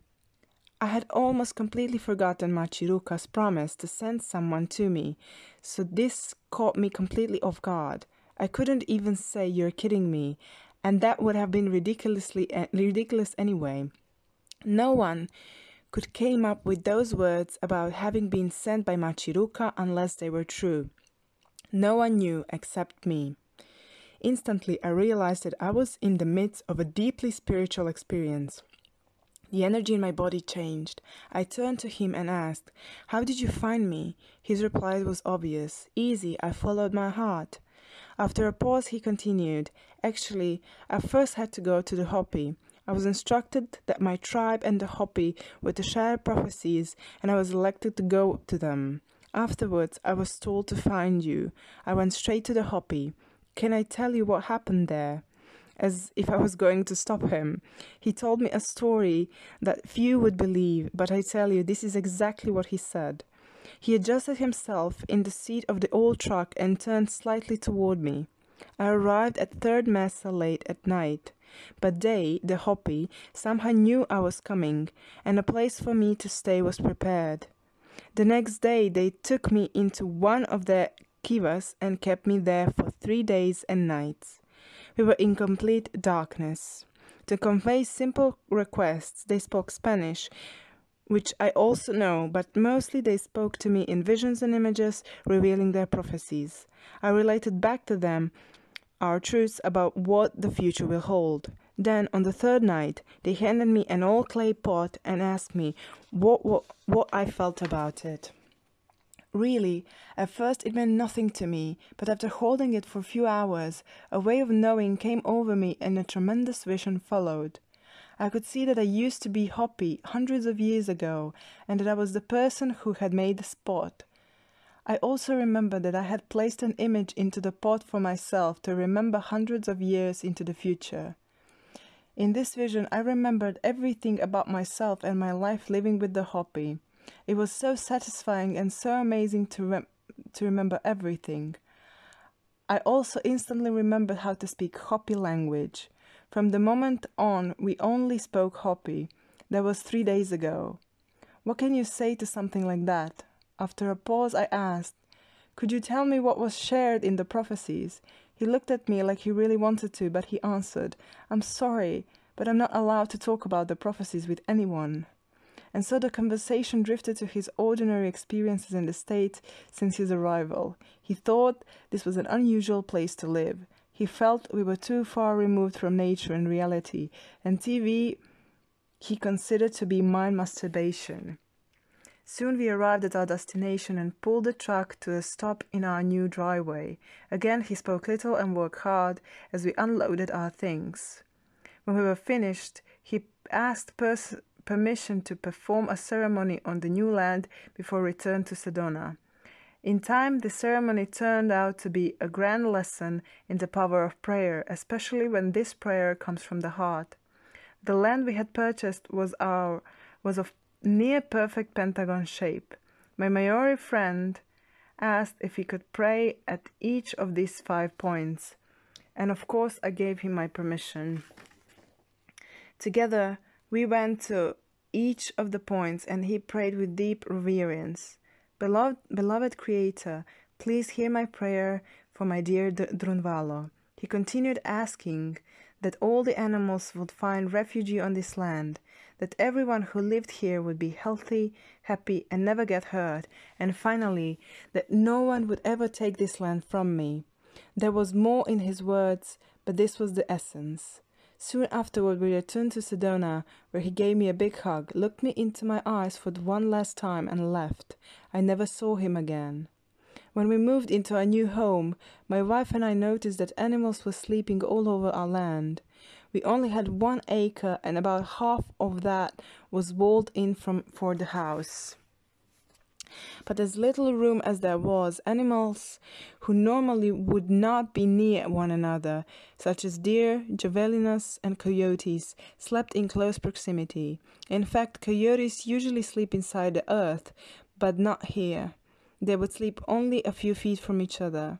We often laughed about the Maori prayer that brought so many different kinds of animals to us. And even though there were vast numbers of scorpions, red snakes, and Gila monsters all over our land, no one was ever bitten or hurt. After about 3.5 years, we decided to move to another home. Our house was located in an extremely popular area, and the realtor had utmost confidence that our house would sell into 2 weeks and definitely within 30 days. But after almost a year and hundreds of prospective buyers, we still had not sold our beautiful house. We didn't know what to do.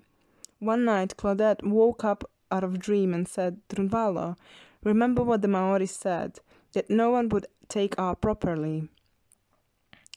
We must break this prayer, or our home will never be sold." The next day, together, we went to each of the 5 points on the land and prayed to change the Maori's words. Our house sold 5 days later. The Kogi experience. It was with the Kogi that my experiences with the indigenous peoples began to manifest more than just lessons in spirituality and human potential. What they taught and showed me illuminated the spiritual idea of being able to see within darkness. Without their help, I might have never found this secret space within the heart. For their loving assistance, I will forever be indebted to them. I had just finished an Earth-Sky workshop in Maryland, US, when a young white man approached me and said that he was sent by the Maya of Guatemala to give me a message from the Kogi tribe of the Sierra Nevada mountains of Colombia, South America. I listened to him, but had never heard of the Kogi tribe. He explained that the Kogi were one of the few tribes who mostly escaped the Spanish Inquisition in the 1500s by moving high up into the Sierra Nevada de Santa Marta. They were inaccessible and therefore able to maintain some of their original culture and religious beliefs. Even now, they live almost the same way they did thousands of years ago. Within their tribe is a group called the Mamas, who the Kogi believe are not really human, but part of the Earth's consciousness. Matt maintains the balance of the Earth's ecological system. The Kogi believe that without the Mamas, the Earth would die. The Mamas are also the religious leaders of the Kogi tribe and are respected in the same way Jesus is respected by the Christians or Muhammad by Muslims. According to the young man who was telling me this story, the Mamas are able to see in complete darkness, and they watch over the world with their inner vision and their intimate connection to Mother Earth, who they call Aluna. What is incredibly interesting is that when a baby who is or will become a mama is discovered within the Kogi tribe, it is taken to an unusual place for spatial training and upbringing. In the old days, this was a completely dark cave, but today the baby is taken to a special building constructed of all natural materials, where no light can enter. In almost complete darkness, the special baby will be fed only white foods, while it grows up and will be given just enough light so as not to go blind. The baby also receives the most unusual spiritual training. For 9 years, this baby remains in complete darkness, learning to see without using the eyes, just like the super psychic children who are emerging around the world. At 9 years of age, the young child is brought out into the light to learn how to see with the eyes. What an experience that must be. Can you imagine what it must be like to see this incredible planet for the first time when you're 9 years old? The young man who was telling me about the Kogi and the Mamas began to tell me another story about why he was sent to me. He said that the Kogi Mamas were not only able to see any place in the world, but they could also see into the future, just like the Hopi, the Maori, and many other indigenous tribes around the world. He said that the Kogi Mamas had never been wrong in their predictions about the future in their entire history. According to the Kogi Mamas, by the last solar eclipse of the 20th century on August 11, 1999, all the technological cultural people of the world should have gone to another dimension of the Earth's consciousness, leaving behind the indigenous and natural peoples of the world to inhabit the physical planet. This is reminiscent of the Bible's words that the meek shall inherit the earth. This prediction is also very familiar to what Edgar Cayce, the sleeping prophet, said, that by the winter of 1998, the poles of the earth would shift and an enormous change would happen on earth. Many New Age people thought this meant the most of the consciousness of the world would move into the fourth dimension. The young man moved closer to me as if to emphasize what he was about to tell me. He lowered his voice and whispered, "On August 12th, 1999, the Kogi Mamas saw that we, the technoculture, were still here on Earth. They went into deep meditation to see why, since this was the first time in their long history that one of their prophecies didn't come true. According to him, there in the darkness, the Kogi Mamas could see lights all over the surface of the planet, and they had not been there before. In investigating these lights, the Mamas found that they were the lights of people who learned about their light bodies, which in ancient times were called Merkabahs. It was the Mamas' belief that these people with their light bodies had changed the course of history. As a teacher of the science of the Merkabah, I know that once we remember our Merkabah, we can, with certain training, alter the external world by what we think and feel. According to the Kogi Mamas, some of us did change the outer world so much that a new reality was created. And this was something the Kogi Mamas had not seen because it originated in the future, not in the past. Of course, if this is true, it begins to reveal an even deeper level of the nature of human potential.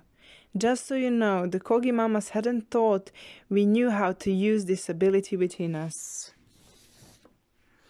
Here is an interesting piece of information. The United States Air Force had contacted me when I was working on clearing up air pollution, first with the Air 2 and then using my Merkabah. And in personal discussion, they revealed something very interesting. Many of my Merkabah students have been telling me, and I myself have seen this, that the moment they activated their Merkabah for the first time, they sometimes found themselves surrounded by black helicopters.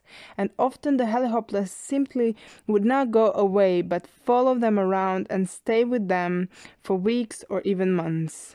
A major in the Air Force told me that as the Merkabah disk expands, one person in his or her Merkabah field puts out about the same energy, magnetic pulse, as a city of about 15,000 people. She said that their satellites could see a person's light body and show the image on the Air Force computer screens. For several years, this caused a huge concern in the US military, but now they understand that this is simply part of the new consciousness that is unfolding on Earth at this time. So if the US Air Force can see the Merkabah field, why not the Kogi Mamas?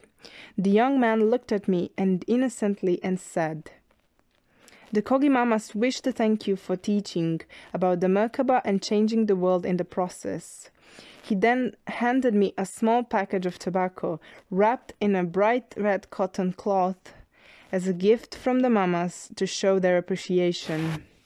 I was not prepared for their unexpected ceremony, so I glanced around and gave him a red rose from a nearby flower arrangement to give back to Mamas. And then it was over. After he'd left, I thought about Miss Experience for a while, but I soon forgot about the Kogi as my thoughts returned to the familiar world of my life. I never thought that I would ever hear from them again. A couple of months went by, and after yet another workshop, the same man approached me, again with a message from the Kogi Mamas. He said that the Kogi Mamas wanted to meet with me and teach me the language that has no words. He then told me that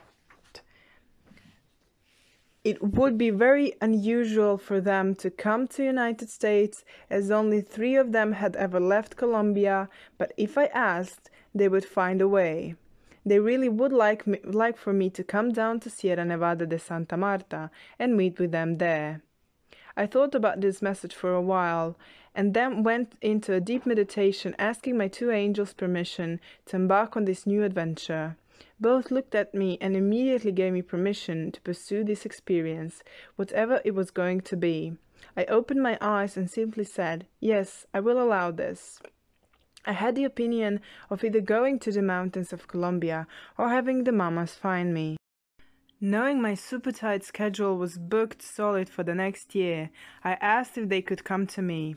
Without hesitation, the man responded, "I will relay the message," and left without another word. On my way home on the plane, I finally had time to think about this.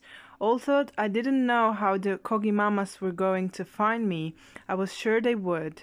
I have personally seen indigenous people interact in this ordinary world in ways that most people would find hard to believe. Here is one example. The people of Taos Pueblo in New Mexico had asked me to participate in a ceremony to help heal the pain between white and red men. The ceremony was to be performed by the followers of the Peyote cult, the Native American church, within the Taos Pueblo, and was set to commence on the sunrise on a certain day in the future. The day arrived, and the sun was just about to break over the edge of the horizon, when 3 Huico Indian shamans arrived at our ceremonial circle and asked permission to participate. They were dressed in full ceremonial dress, with feathers in their hair and paint in their faces and bodies. Jimmy Reina, a native of Taos Pueblo who was leading the ceremony, asked them how they had known about the ceremony, because those involved in it had been asked not to tell anyone. They said they'd been in peyote ceremony in Mexico and saw the vision of this ceremony. Their leaders determined that these 3 men were to go to our ceremony, so they dressed for the occasion and walked all the way to Taos Pueblo. Pretty impressive, since they lived 300 miles from the US border, and once they crossed, they still had to walk another 300 miles to reach Taos Pueblo, 600 miles, and no one stopped them. They crossed the Rio Grande, they walked over freeways, they climbed over barbed wire fences, and they arrived only about 5 minutes before we began the ceremony. All this in full ceremonial garb. Life and human potential are so much greater than most people accept. And so I waited for the Koji Mamas to contact me somehow, although I couldn't imagine how it would happen. The Colombian woman. 2 or 3 months later, I found myself in Cuernavaca, Mexico, not far from Mexico City, giving another Earth-Sky workshop. A little over 100 people were present, and about 20 of them happened to be from Colombia. One of these Colombians, a woman in her early 40s, seemed like any other modern woman until our group would perform a ceremony, a dance or a chant that was real, meaning something that made the people aware of the presence of God. At that point, her personality would change completely. She became uninhibited and primitive. She would dance with the movements, abandon and intercity of one who had given herself over to the chanting and music, not something you would expect from a modern woman.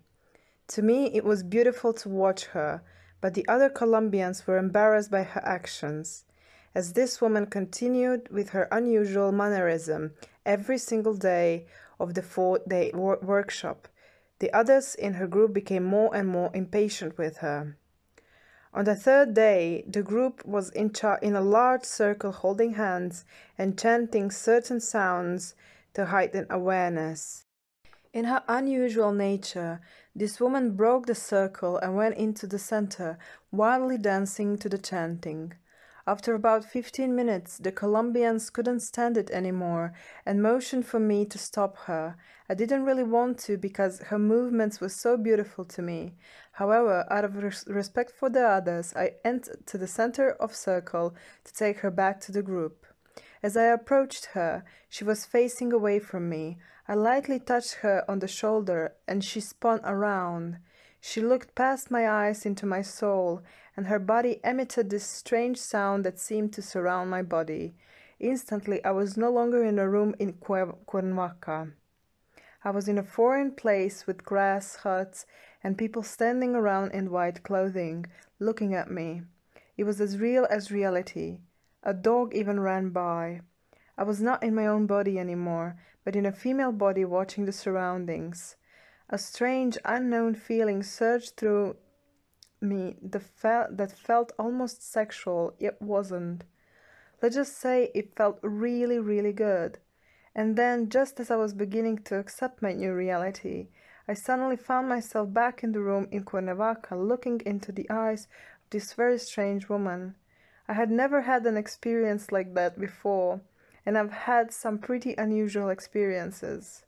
At that moment, all I knew was that I wanted to feel that way again, so entirely giving up my place as leader of the group, and in the middle of the chanting, I took the woman by the hand and led it for a comer in the huge room. I sat her down, looked into her open brown eyes, and said, "Please do that again." The woman smiled and made the sound again, and once more I was no longer in Cuernavaca, Mexico. I was in Colombia.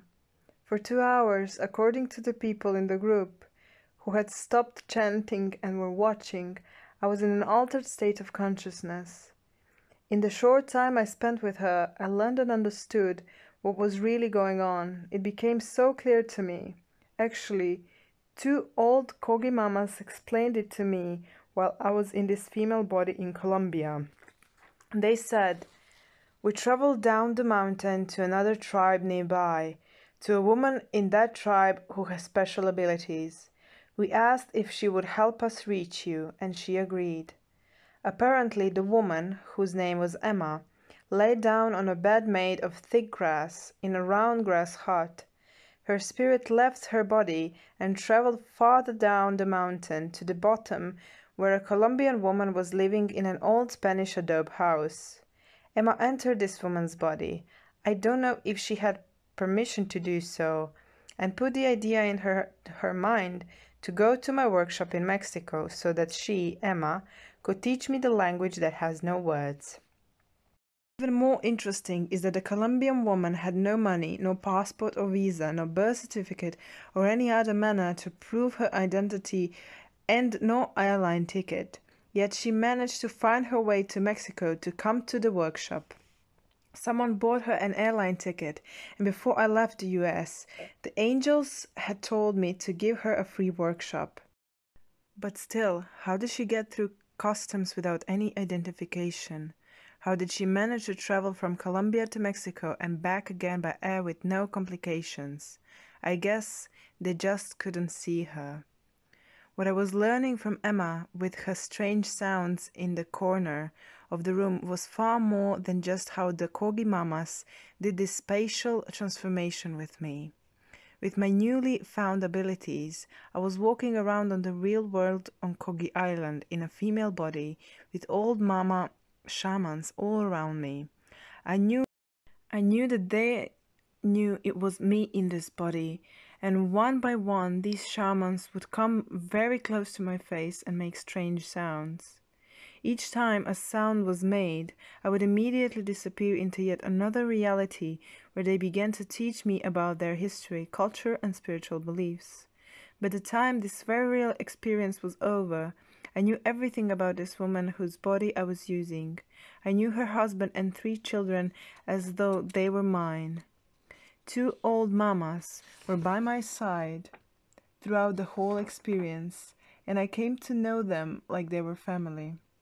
One of them was Mama's Bernardo, and he became my guide over the next few months.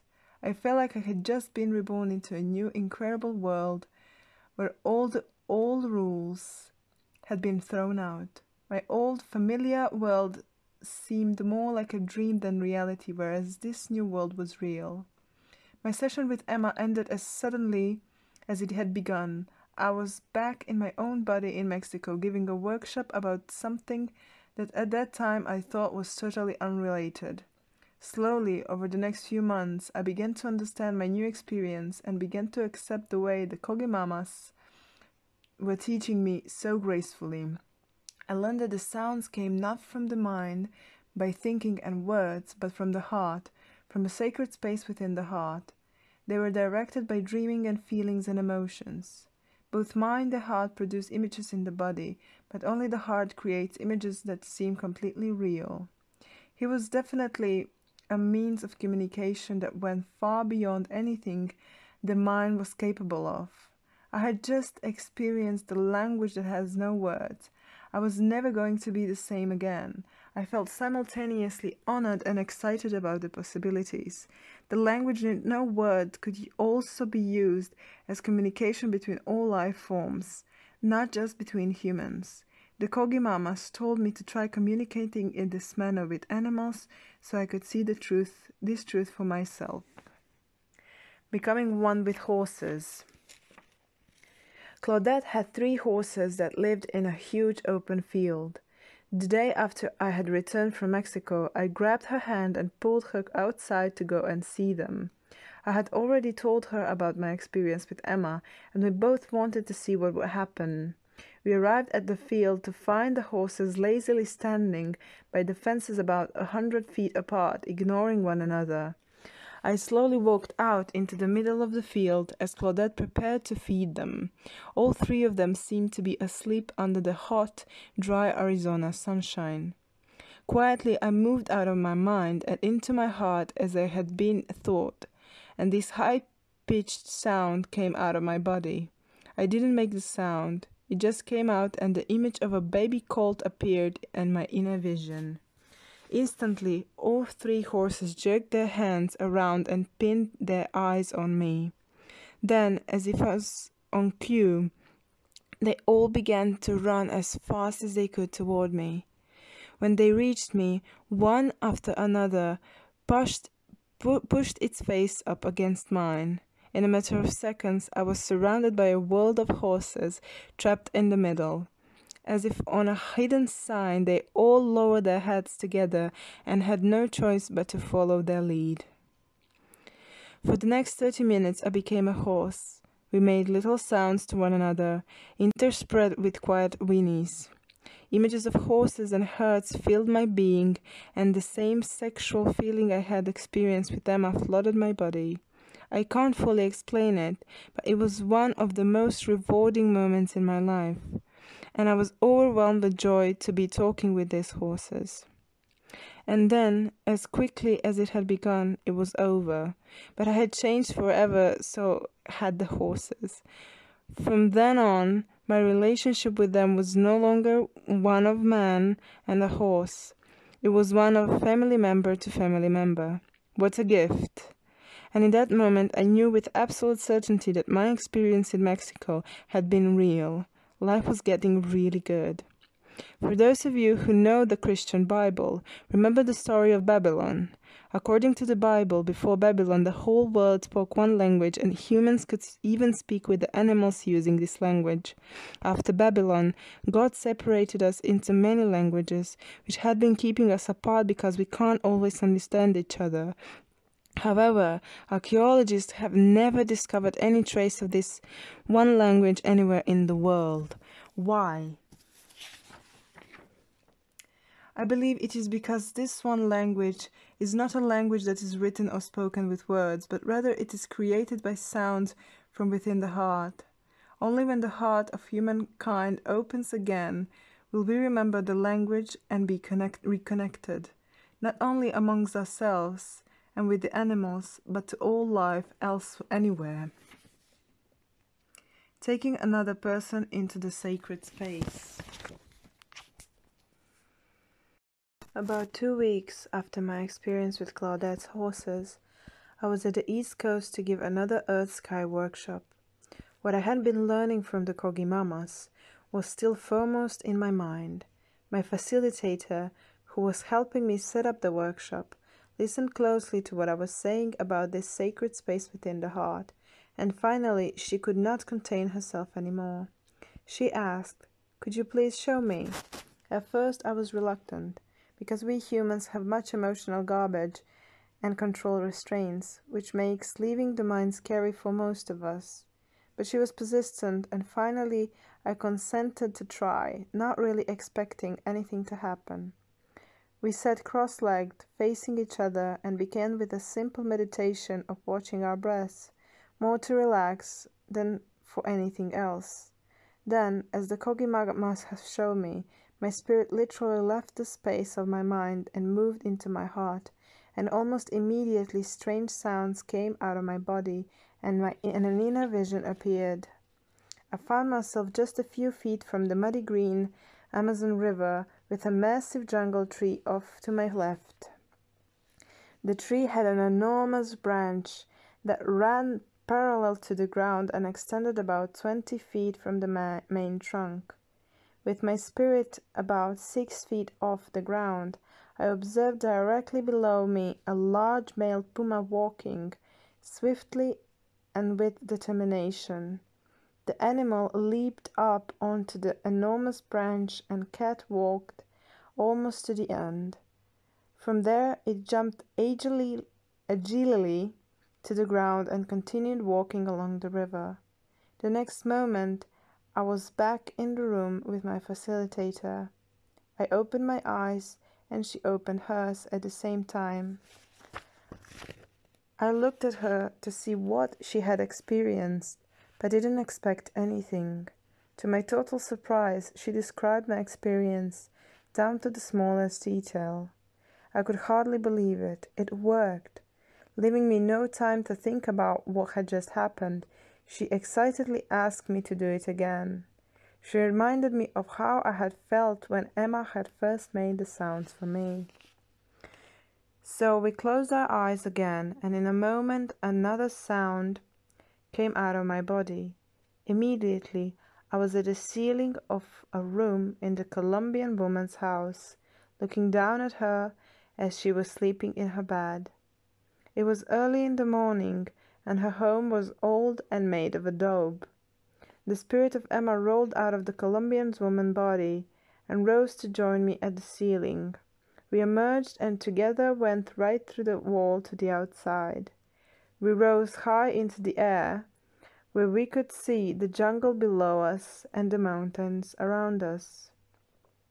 Then, like a jet plane, we began to rapidly move over the tree tops and headed up the mountain. We flew at a tremendous speed, staying maybe 100 feet above the trees, clinging to sides of the rising mountains until finally we dropped over a rigid line down into a hard mountain valley, where a village of round straw huts nestled. We flew straight to one of the huts and passed right through the walls to where Emma's body was laying naked on a bed of grass. Usually the Koki and the other tribes of the mountains sleep in hand-woven hammocks, but they were concerned about leaving Emma in a hammock over an extended period of time without consciousness. We rolled into her body, and she woke up to her family standing all around her. Her 3 children came running, excitedly yelling her name to give her a hug for returning. The youngest, who was just over a year old, went immediately for her left breast and began sucking. Her husband and 2 old mamas stood by. I looked at them, and they acknowledged my presence. And then it was over. I was back in the room at the east coast of the United States with my facilitator. Again, we both opened our eyes at the same moment. Without me saying a word, she began to describe the experience in perfect detail, without one exception, which to this day I don't understand. She saw Emma's spirits coming out of the Colombian woman's body as a bug. Who knows? Perhaps it has something to do with her belief systems. With that one exception, she had the identical experience as I did. To say that I was excited doesn't even come close to describing how I felt. Now there was absolutely no doubt of the validity of a secret place in the heart. This experience held such enormous human potential and could truly change the course of human history away from extinction. And what the Kogi Mamas wanted me to do was teach or transmit this ability to other people. Why? Because as guardians of the balance of the world, the Kogimamas believe that if we remember what and who is in our hearts, we will no longer be able to kill the earth with our unconscious technology. I believe they are right. For the next 2 weeks, the Kogimamas appeared in my dreams every night, all night long. They continued to teach me and reveal aspects of themselves that they thought I should know. It was clear, very clear, from those dreams that they wanted me to reveal this information to the technological cultures of the world. Eventually, I did have a personal meeting with the Kogi, but I learned nothing that they had not already taught me. They did, however, make suggestions, and I'm using some of their advice to teach what I learned, but some of their advice I can't use. For example, the Kogimamas said that if I had students stand up in a completely dark room without sleep or food for 9 days and nights, they would be able to enter the sacred space of the heart. This may be true, but it would not work in the modern world. Using my personal experience if a guide, I eventually found the 2 ways that work at substitutes, which I will share with you before this book is over. Chapter 4: The Sacred Space of the Heart. The sacred space of the heart, sometimes referred to as the sacred chamber of the heart, is a timeless dimension of consciousness where all things are possible, here and now. Throughout the world's ancient writings and oral traditions, and references to a secret special place within the heart. The short verse from the Chandogya Upanishad at the beginning of this book is one example. Another is the book associated with the Torah called The Secret Chamber of the Heart. And perhaps science is now beginning to cautiously approach this very understanding. One research group, the Institute of Heart Math in Boulder Creek, California, which is connected with Stanford University, has found some very interesting new data. That information may be helpful to some of you trying to understand the heart. It's not an easy undertaking, but when the mind cooperates, the heart responds. There has always been this paradox. When a baby is conceived, the human heart begins to beat before the brain is formed. This has led doctors to wonder where the intelligence to begin and regulate the heartbeat is coming from. To the surprise of the medical world, scientists at the Heart Math had discovered that the heart has its own brain. Yes, a real brain with actual brain cells. It is very small, has only about 40,000 cells, but it is a brain and obviously all that the heart needs. This was an enormous discovery and lends authenticity to those who for centuries have spoken or written about the intelligence of the heart. The scientists at Heart Math have made perhaps an even greater discovery about the heart. They have proven that the human heart generates the largest and most powerful energy field of any organ in the body, including the brain within the skull. They found that this electromagnetic field is about 8 to 10 feet in diameter, with the axis centered in the heart. Its shape resembles the donut form of a torus, which is often considered the most unique and primal shape in the universe. Those who have studied both volumes, The Ancient Secrets of Flower of Life, will find something very familiar about heart's toroidal field. In Metatron's cube, you can find the 5 platonic solids within one another, and each one has a smaller replica of the original form contained within it, a cube within a cube, an octahedron within the octahedron, and so forth. Here, emerging from the secret space of the heart, it's an electromagnetic toroidal field with a smaller toroidal field inside, and both are centered on the same axis.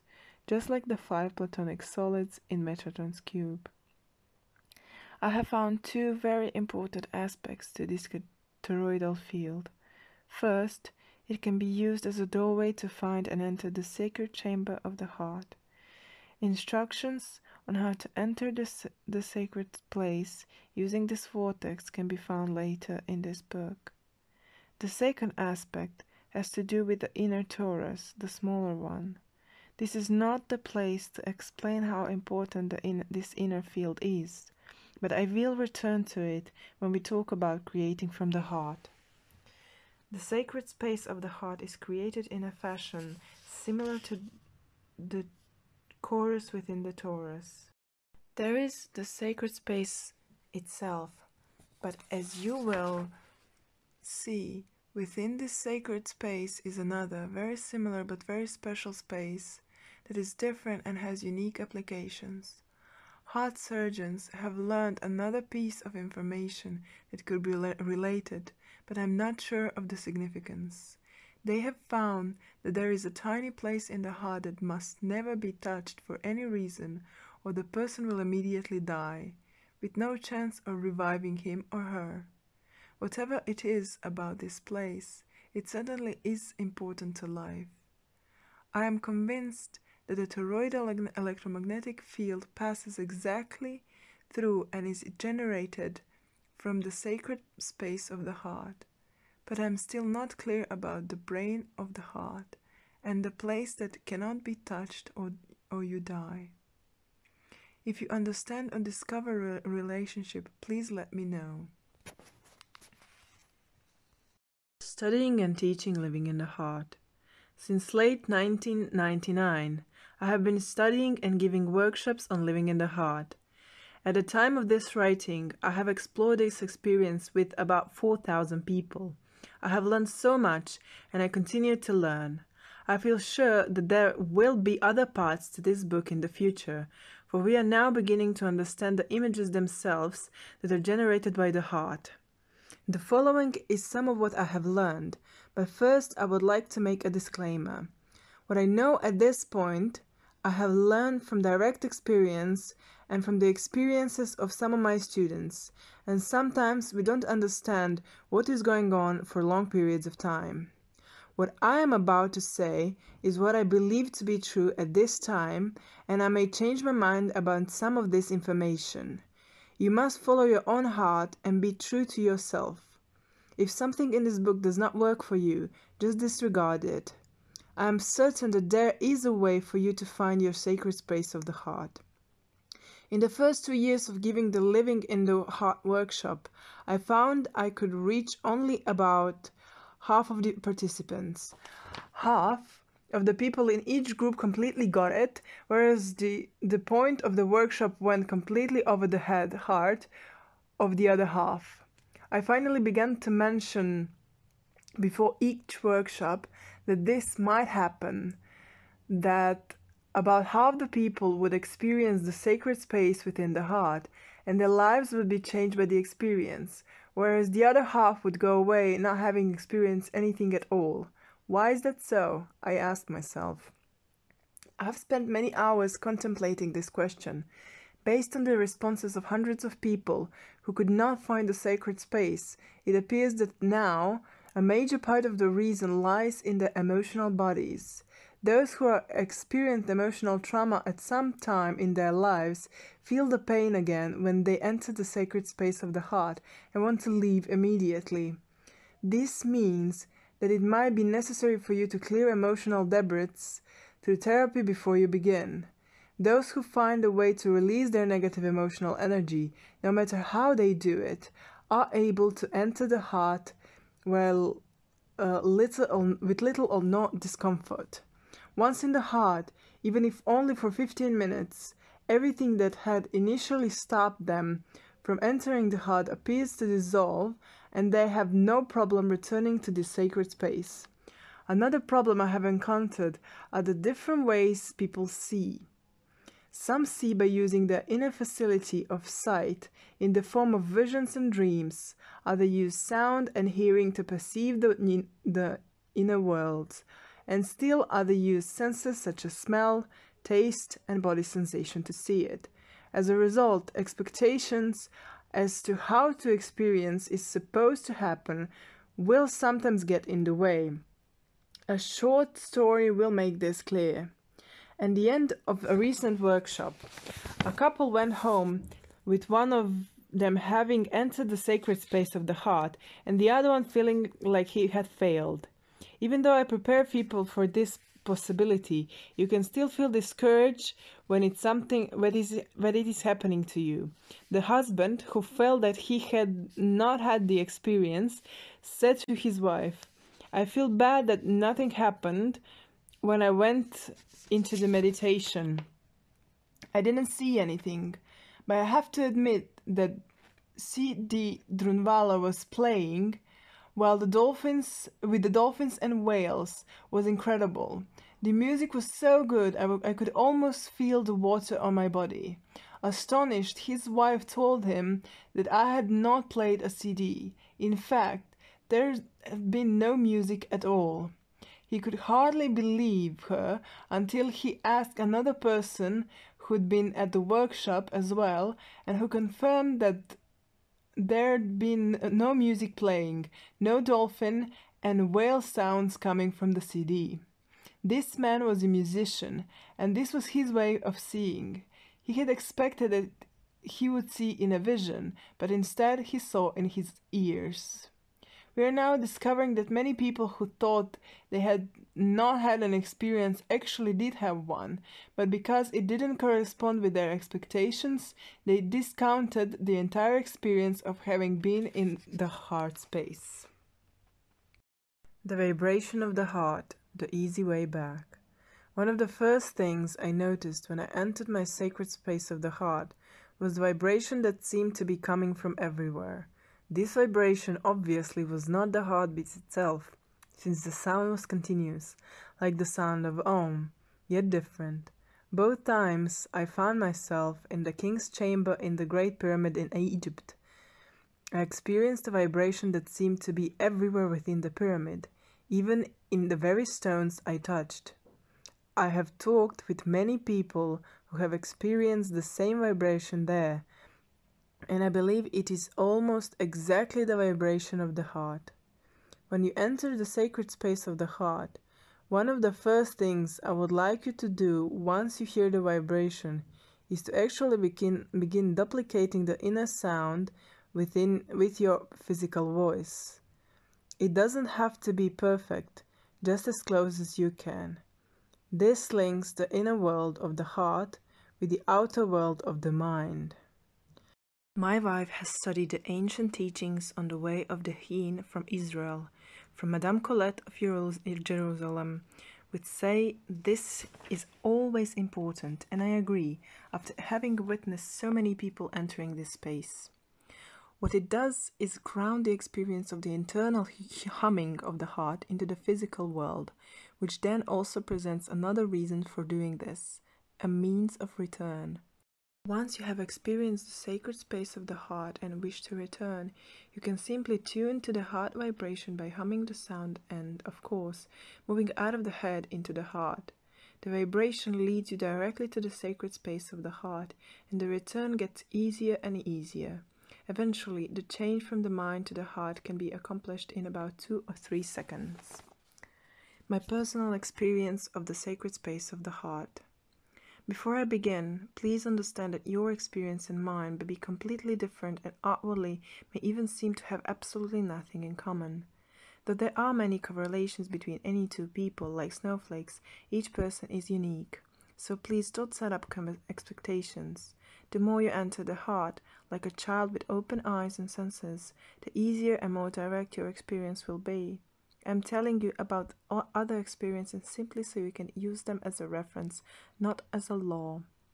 In the mid-1980s, I was meditating with a Merkaba, the human light body, and suddenly, quite unexpectedly, I found myself inside a cave carved out of solid stone that appeared to me to be totally real. One end of the cave was rounded and dome-like, with nothing in it except a circular area with a raised stone lip about 12 inches high and 6 feet in diameter, and filled with pure with white silicon sand. Along the left wall of the main area were about 20 photographs of people, which appeared to be somehow embedded in the solid stone. I didn't recognize a single one of the people, nor did I understand why the photos were there. On the opposite wall was a crude opening about 12 feet wide and 16 feet high. A wall of white light blocked the view of what was beyond the opening. I knew instinctively that whatever was behind this wall of light was something that was being hidden from myself by myself. I knew I had created this wall of light, but I had no idea why. As I walked around in this cave, everything felt familiar, and at the same time, it seemed like I was there for the first time. At the far end of the cave, a staircase was carved out of the solid stone, winding around and down to another level. On this new level was a green light that left no shadow. It simply seemed to come from the air itself. I saw many sealed rooms. I believe there were hundreds of them. My inner guidance let me know that this part of the cave was for a later time in my life, so I went back to the main room. I kept returning to the cave in my meditations, even though I wasn't trying to make it happen. About every 2 weeks or so, I would find myself back into this space. Nothing ever changed, nor did I ever discover anything new until perhaps a year after I had first discovered the cave. I was sitting cross-legged in the room's silicon sand area, facing the solid rock wall.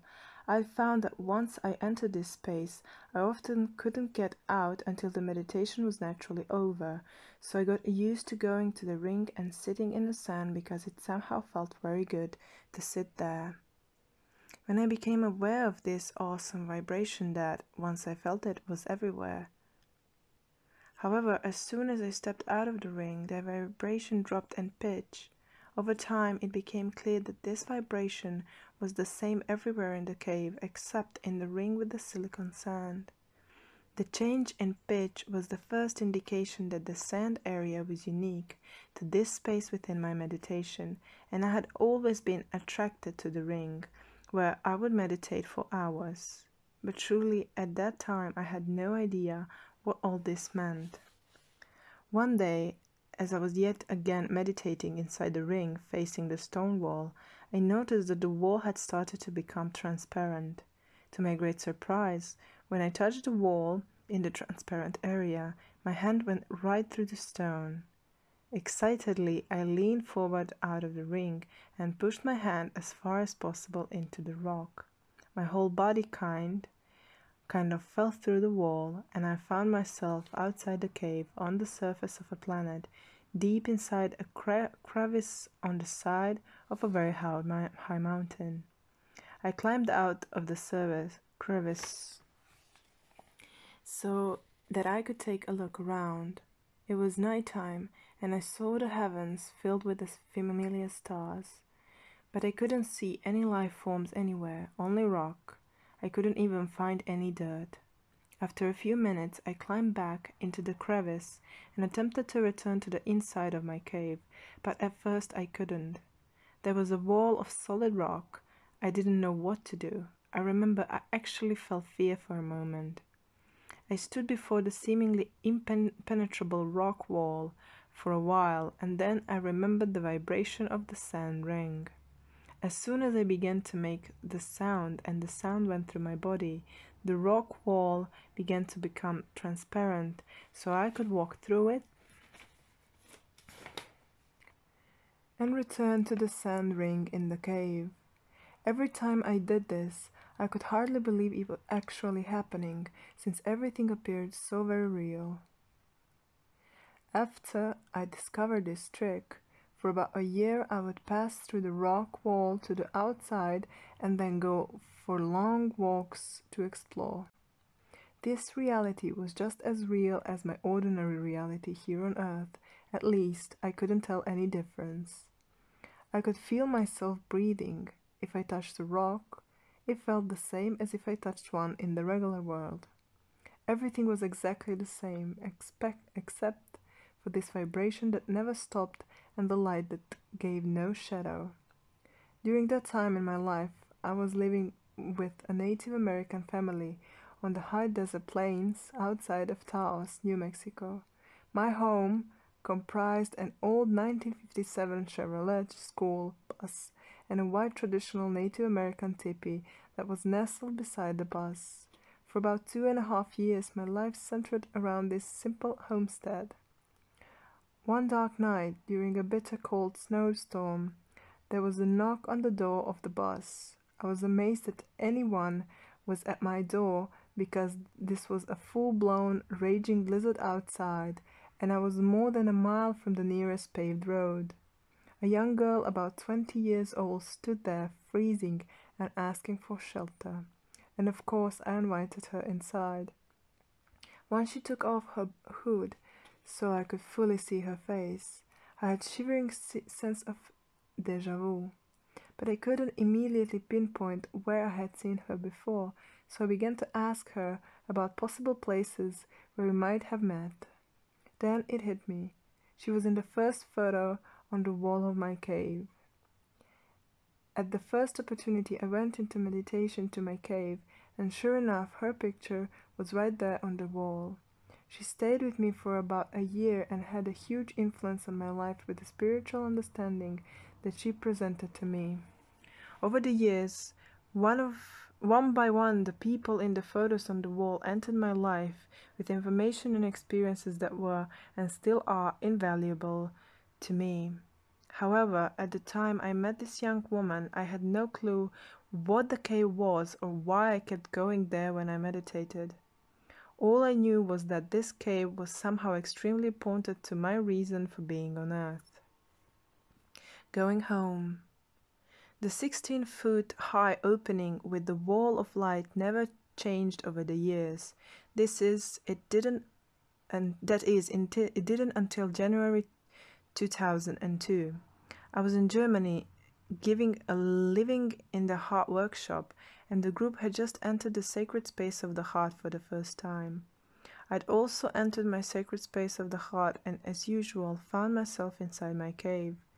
By now I understood that this was inside my heart space, but as I walked toward the wall of light, for the first time ever, the opaque light concealing the opening was slightly transparent. I became excited, for this had never happened before, and I wondered what was going to come next. We came out of our sacred spaces, and I dismissed the group for a short break of about a half an hour. I started back to my room when a woman approached me and said she had a gift for me. She told me how she was walking on a beach in Greece, not thinking of anything but a beautiful place where she was, when she looked down at the sand and saw this most unusual rock. She picked it up, and immediately the rock said to her, "Bring me to Drunvalo." And that was exactly what she did. She had wrapped it in a piece of cloth, so I couldn't actually see the rock as she handed it to me. I thanked her and took it back to my room. When I unwrapped the rock, it was startled. I had never seen anything like it, not even close. It felt alien.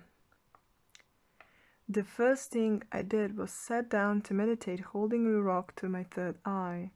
Without any predetermined thought, I found myself in front of the wall of light in my inner cave.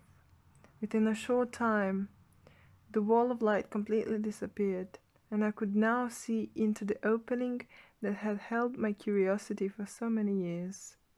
There, in their full beauty, were the heavens. Directly in the center of the opening was the Orion constellation, prominently displaying the 3 stars of the belt.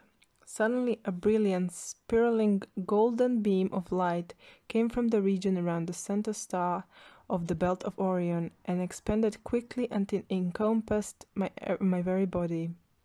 In that moment I remembered everything my father had told me when I left the 13th dimension on how my spirit should move to find my way to Earth. Only now I remembered how to move to find my way back home again. I was both happy to remember so much that I had purposely forgotten, and apprehensive. Did this mean that I was about to leave Earth and go home?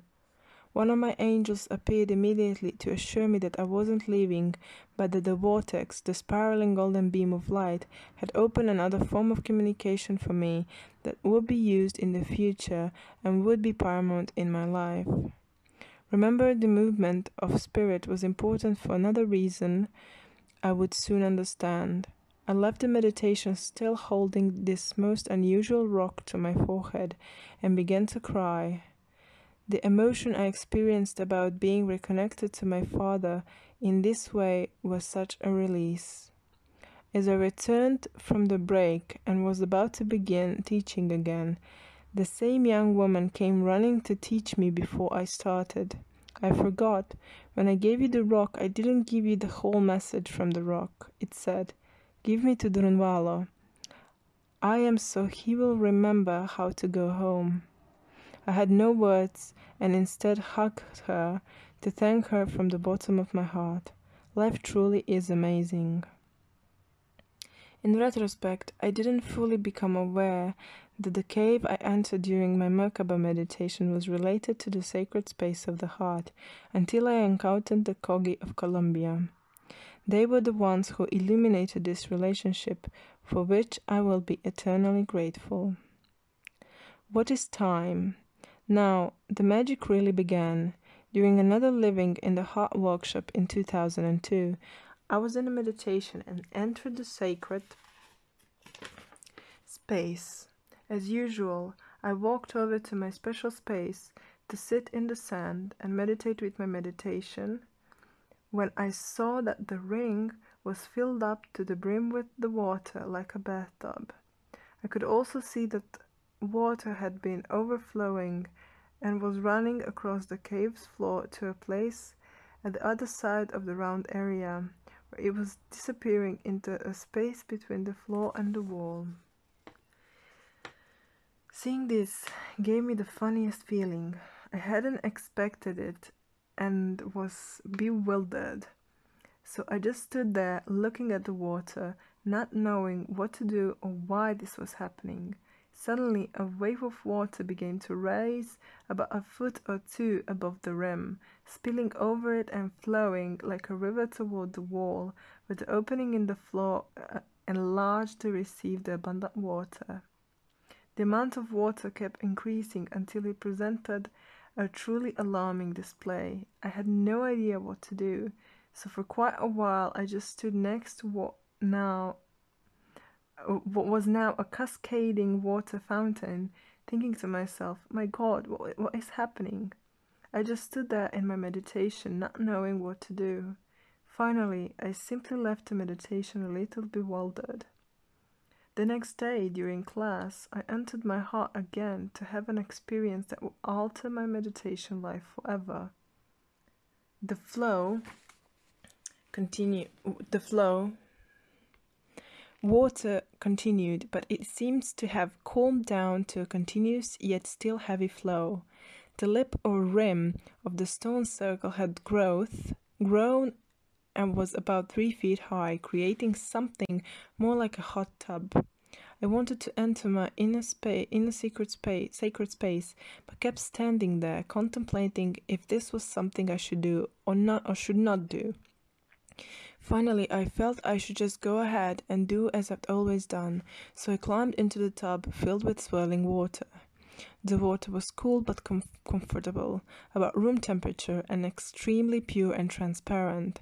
With the water flowing all around me, I soon began meditating, my eyes open and watching the rock wall in front of me. The wall slowly began to become transparent, as I had seen so many times before, and I felt the overpowering urge to step through the wall. As I climbed out of the familiar rock crevice to where I could see the barren planet, I was stopped in my tracks by the spectacle I was beholding. This imaginary planet was no longer barren. Everywhere, as far as I could see, there was abundant plant life. A virtual jungle stretched out before me in all directions, all the way to the horizon. How could this be? No sooner had I finished the thought when the image of the flowing water from my inner sacred space appeared, and I had realized that this water had given life to the planet, but the planet was so mature. Could it be that the time in this world was not what I thought it was? I had so many questions. After a long time of contemplation and awe, I returned to my inner sacred space and re-entered my body. Once I was back in this world, I spent days pondering the meaning of my latest experience. Really, what did this represent? My inner guidance, the angels, just silently stood by, leaving me to find my own conclusions. Other sacred spaces, some examples. I have listened to over 1,000 people telling the stories of their experiences within their hearts. Even though there are some similarities, it is clear that the images of the heart are more like dreams than this fixed structured reality in which we all live. The nature of people's experiences covers a wide spectrum. Be careful with any predetermined expectations. Be childlike, with an open heart as you enter your inner space. Your experience will almost certainly be unique to only you. Here are some examples of what other people experience so you can get an idea how diverse our sacred spaces of the heart are. When I asked that my sacred space be filled with light, it happened instantly. I was so happy when it happened, because usually nothing happens when I ask for something. It was a soft, glowing light, not a bright light like in my home. I looked around and discovered I was in a large, elaborate Egyptian-looking temple. Only the stones seemed to be electric and emitting light too. There were hieroglyphs on the wall. As I moved closer to them, they began to dance like they were alive. Somehow, one line of about 20 images made complete sense to me. I can't tell you what it said. I just knew the meaning in my heart and began to cry. I returned away and saw a doorway, very high. I passed through the door into another room, but there was this beautiful, regal woman with dark hair, dark eyes, and long golden robe. She looked Egyptian. She took my hand without saying a word and led me to a small, simple room. She ushered me in and disappeared. I knew instantly that I had just entered my inner sacred space. I was certain. Suddenly, the room began to change shape, and it kept growing in size until it was over a mile across. It kept growing until the walls disappeared. And then I realized I was in deep space. Then you, Drunvalo, asked us to return. A young man who said he didn't think anything would happen with him because it never does, shared his experience. When I asked there to be light, nothing happened, so I began to see if I could sense my way around like you, Drunvalo, had suggested. Somehow I knew where I was. Everything was very familiar. I turned to my left, and almost like an impressionistic painting, I could see faint outlines of something that appeared to be nearby. I slowly began to make out forms and shapes, and the shapes soon became brighter until I was in a world of just light, meaning it wasn't solid but more like a hologram. The light began to move, forming geometric patterns. I felt myself moving too, following one of my streaming floors of light back to its source. The beauty was intense, and the sense of moving very fast was exhilarating. Whatever it was, kept pulling me, and I could see it. Lines of light were coming from all over the universe back to this one place I was quickly approaching. By now, the size and grandeur of this event were on a galactic scale. I felt like I was back in all of this. As I followed like a Mercury into the center of this light field, I knew I was home, with a capital letter. I had been there before. At the center of this awesome experience was a round ball of living water.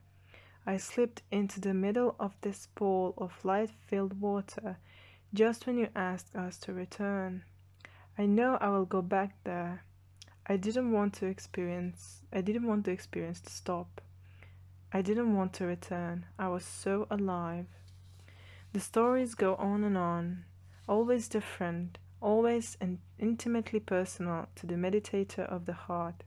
After listening to hundreds of these stories, it became clear that there is another reality in the heart that is just as important and perhaps more primal than the structured world of the mind in which we all seemingly live. What can stop you from having this experience? There are reasons why some people cannot enter the heart, or if they do find this special place, they feel compelled to leave immediately. It took me almost 2 years of teaching and listening to those who could not enter before I began to understand why this is so. As I touched on before, those who have had traumatic emotional experiences in their life, especially negative experiences around relationships and love, often relive their pain when they enter the sacred space of the heart, and it is so painful that they never feel they must, that they feel they must leave. This is the most prevalent problem. There is also the problem of fear, the fear of the unknown. Some people realize instantly how the real images of the heart are when they begin to experience them, and fear enters their spirit and drives them away. I have found that if this is the case, and if one can get the person to stay just for a little while, the fear will often go away, and all is well.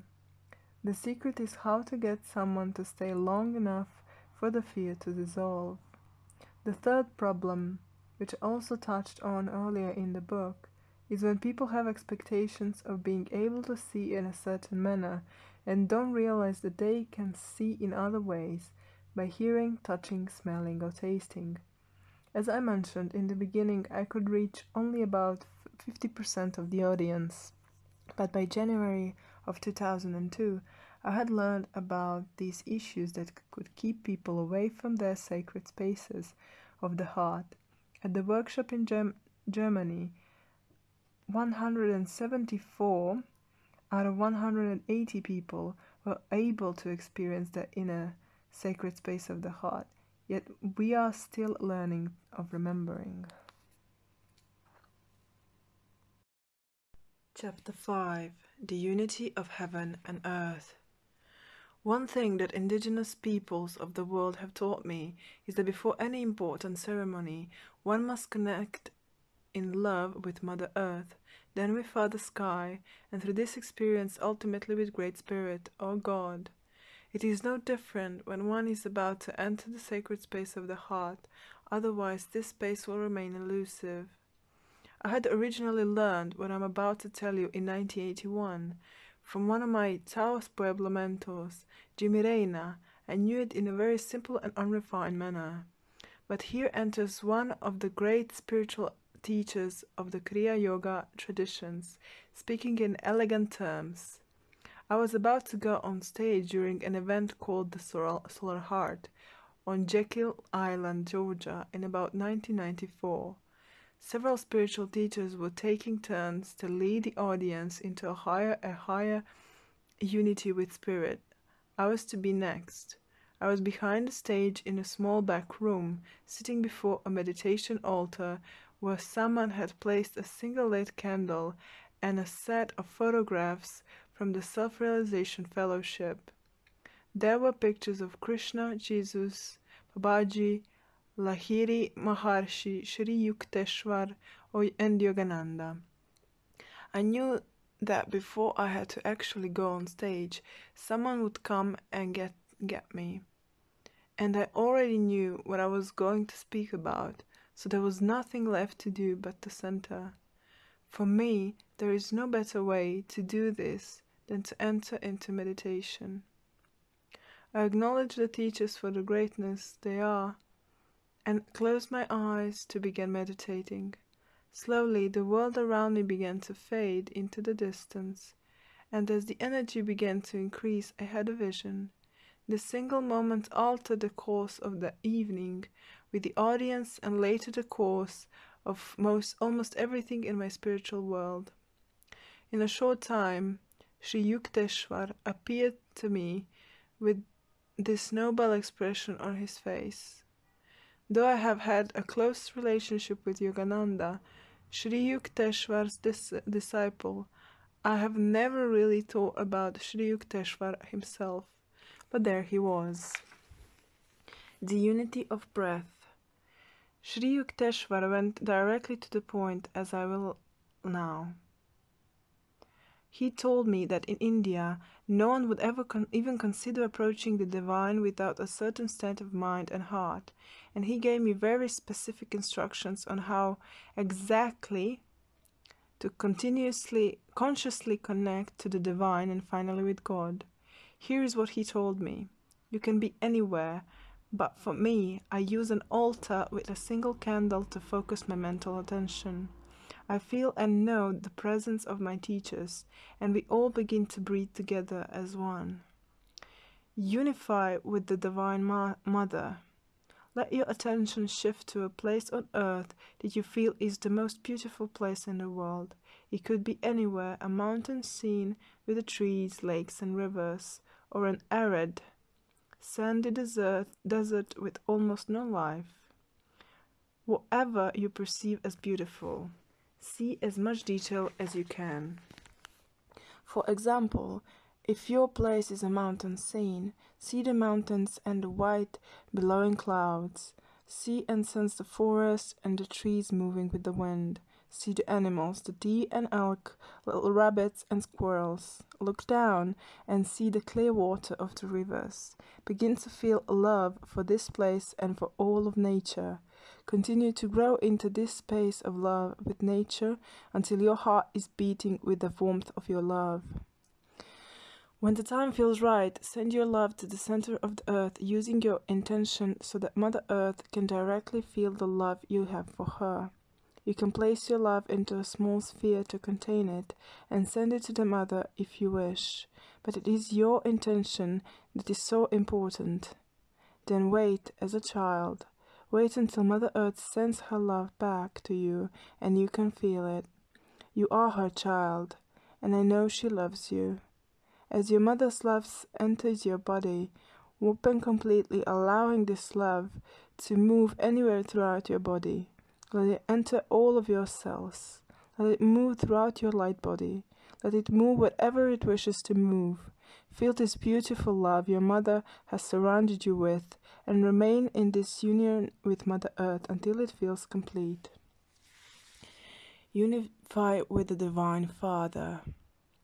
At the right moment, which only you can know, without breaking the love union with your mother, look to your Father, to your Heavenly Father. Look to the rest of creation beyond the earth. Place your attention on a night sky. See the Milky Way as it meanders across the heavens. Watch the planets and the moon swirl around you and the earth. Feel the sun hidden beneath the earth. Realize the incredible depth of space. Feel the love you have for the Father, for the Divine Father is the spirit of all creation, except the Divine Mother. And when this love becomes so great that it just can't stand inside you any longer, let it move into the heavens with your intention. Again, you can send your love into the heavens inside a small sphere if you wish. Sri Yukteswar says to place your love in a small sphere and with your intention send it to the heavens. He says to send it to the unity consciousness grid around the earth. If you don't know what this grid is, then don't worry. Just do it as most of the indigenous peoples of the world do. Send your love to the sun. Like the grids, the sun is connected to all the other suns or stars and eventually to all life everywhere. Some people, such as the Hopi of the southwest of the United States, send their love to the great central sun, which is another concept that not everyone has, but this is equally valid. Choose one, which one doesn't matter. The intent is for your love to reach all life everywhere. Sri Yukteswar continued, once your love has been sent into the heavens to the Divine Father, again you wait for the Father to send his love back to you, and of course, he will always do so. You are his child forever, and the Divine Father will always love you. And just like the mother's love, when you feel the love of the Divine Father enter your being, let it move anywhere it wants to. It is your Father's love, and it is pure. Holy Trinity is alive. At this moment, something that rarely happens is manifesting. The Holy Trinity is alive on earth. The Divine Mother and the Divine Father are joined with you in a pure love, and you, the Divine Child, complete the triangle. According to Sri Yukteswar, it is only in this particular state of consciousness that God can be known directly. And so the final step in this meditation is to become aware of the presence of God, all around you and within you. For this part of the meditation, Sri Yukteswar originally gave me a very complex way of being aware of God, but after speaking with many elders of various tribes around the world, I feel we can simplify the way to reach this final state of consciousness. It really is simple. Once you are in the Holy Trinity, you can achieve this experience by simply opening your heart to the presence of God. For some reason that only God knows, in the Holy Trinity state, the presence of God is easily perceivable.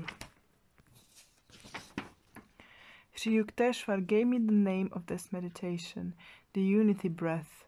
God is always everywhere, but humans do not always perceive God. The unity breath meditation takes you directly consciously into God's presence. For some, this state of consciousness is all that is necessary to complete all cycles created by life.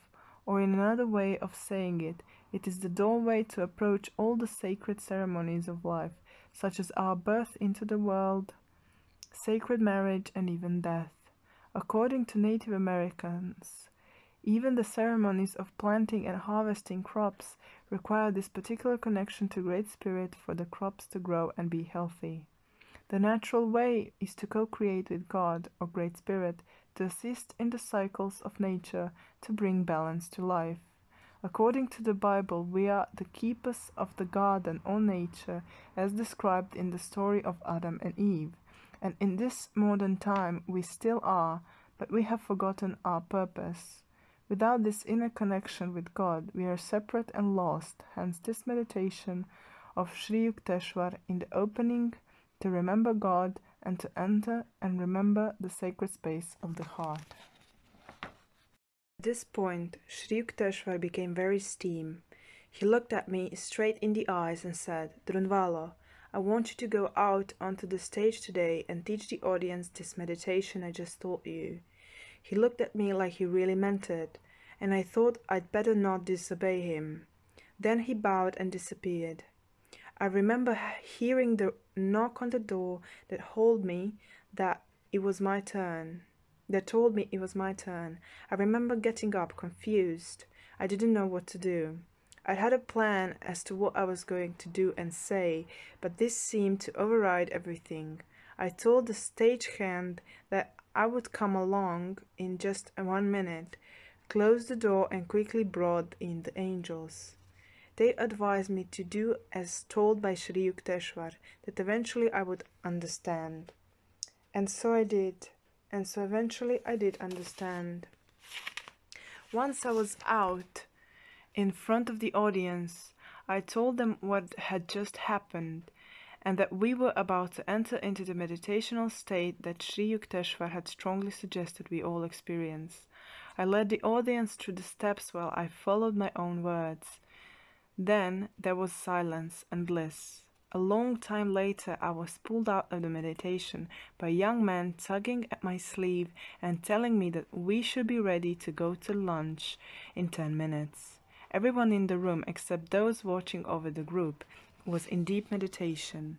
I asked people to slowly return, but for the first time in my life, I found many in the audience who were so deep into the meditation that they couldn't or didn't want to come out of it. After several attempts to retrieve everybody, there was still about 30 people who just did not want to return. We sent people to them individually to get them out of their meditation, and all of them eventually did come out, except one young man who we thought is going to have to be taken to a hospital. After maybe 20 more minutes, while everybody else was eating lunch, he finally opened his eyes. All I could think was, what happened? I'd had an experience that stayed with me beyond the meditation. I could still feel the love of my mother and father and the presence of God everywhere and in everything. It was delicious. It was beautiful. Over the years, I have learned to be careful with the unity breath meditation. Once one enters this state, one does not want to leave prematurely. It feels too good. So if you practice this meditation, leave ample time for yourself. Shut off the phones and do what is necessary to remain undisturbed with no time limit. Let the experience unfold like a summer flower. It is so simple. Now that you know the unity breath, always enter this state of consciousness first before you enter the sacred space of the heart. Otherwise, no matter how hard you try to find the sacred space, it will run from you. It will hide, leaving no trace. Once you have reached the level of consciousness achieved by the unity breath, you may find that it gets easier and easier until finally you are in this place all the time. This is the idea according to all of my mentors who know of this meditation. I believe that the unity breath creates the vibration within you that allows you to find the Holy Grail, the sacred space of the heart, the place where God originally created all of us. It is so simple. What you have always been looking for is right inside your own heart. Chapter 6. Leaving the mind and entering the heart. The unity breath is the prerequisite to entering the sacred space of the heart. However, there are still two main obstacles to actually entering this sacred space. First, for the Western consciousness, the unity breath alone is not enough to find where the secret sacred space of the heart is. Why? Because your mind will always create an illusion to lead you away from the truth. Your mind will always say to you, "Don't listen to your heart. Only I know source. Follow me and my logic and everything will be perfect. My science is the only way to know the truth." Using the thinking process and logic, the mind will keep you inside your head. And as long as you remain inside your head, inside your skull, you will never ever find the sacred space of the heart. The mind has hidden the power of the heart for thousands of years. Second, one must know about the mobility of spirit within the human body. Without this knowledge, no amount of effort to reach the sacred space of the heart can produce results. One needs to discover the spirit can move within the body and then literally leave the location of the head and mind to enter into the completely altered state of consciousness and intelligence that is found within the heart. From personal experience and from the experience of thousands of people, I have discovered that overcoming the human thought process is a very easy thing to do once it becomes clear what it is one must do. If you just sit there and listen and respond to your thoughts, you remain trapped in your head, and your thoughts will continue perpetually and will stop you. There are a few systems of meditations that help you overcome or bypass the mind, such as the Vipassana meditation, where one sits in a meditation for many hours until the still point is achieved. But there is a simpler way, and that is for spirit to simply leave the head and the mind altogether. And for entering the sacred space of the heart, it is the only way I am aware of. seldom have I found anyone who knows that the human spirit can move around inside the body. Most people look at me like I'm crazy when I talk about this. Most indigenous people, however, understand completely. In their spiritual process, they experience exactly that. The human spirit is separate from the body. When we die, we, our spirit, leave the body and return to a world that appears separate from this one. The human body is like a coat. We put it on to be human and take it off to be something else.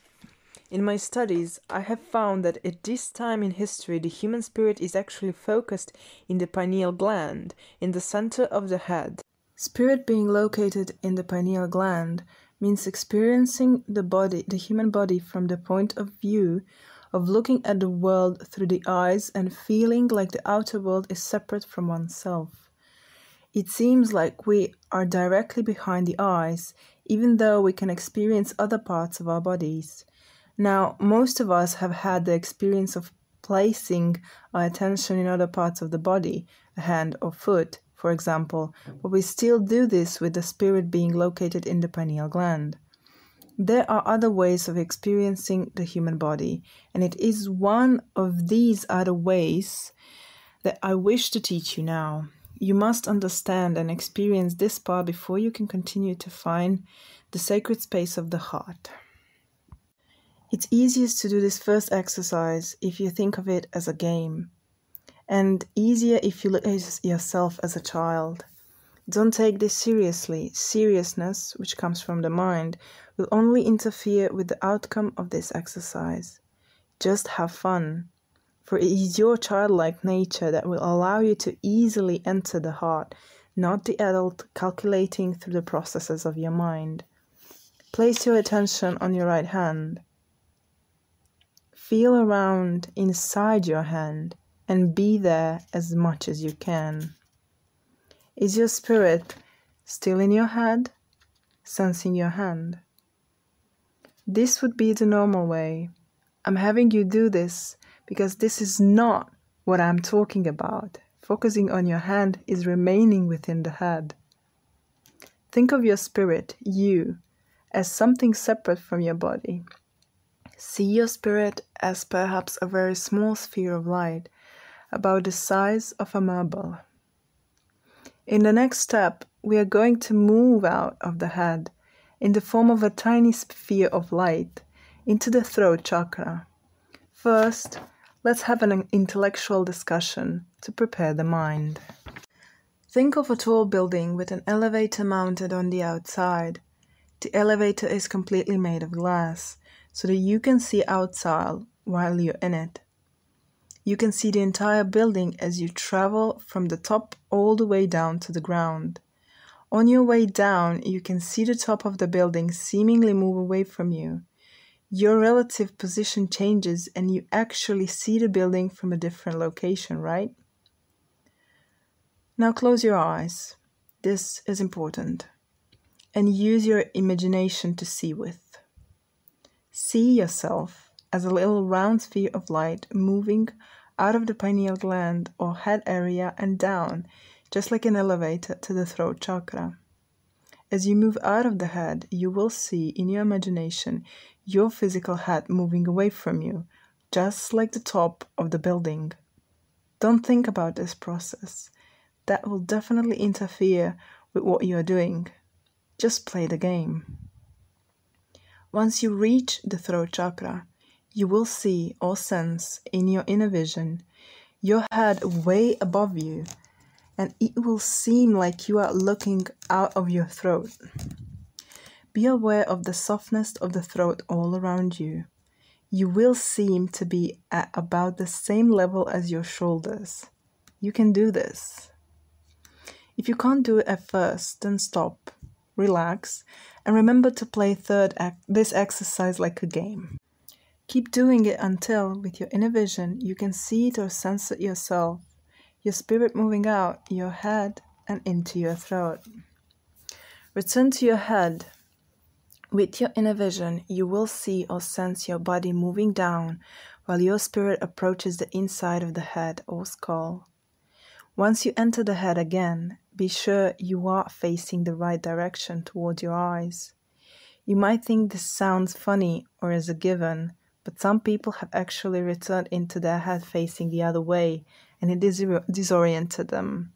This probably will not happen to you, but if it does, simply turn toward your eyes, and everything will right itself very quickly. Now leave your head and move down to the throat again. Once you arrive there, be aware of the soft tissue around the throat. Return again to the head, seeing the change in your inner vision. Once in your head, this time be aware of the hard, solid bone of the skull surrounding you. Feel the difference. Again, move back to the throat and be aware of this soft tissue surrounding you. Feel the difference. This time we will go farther. Move from your throat over to your right shoulder.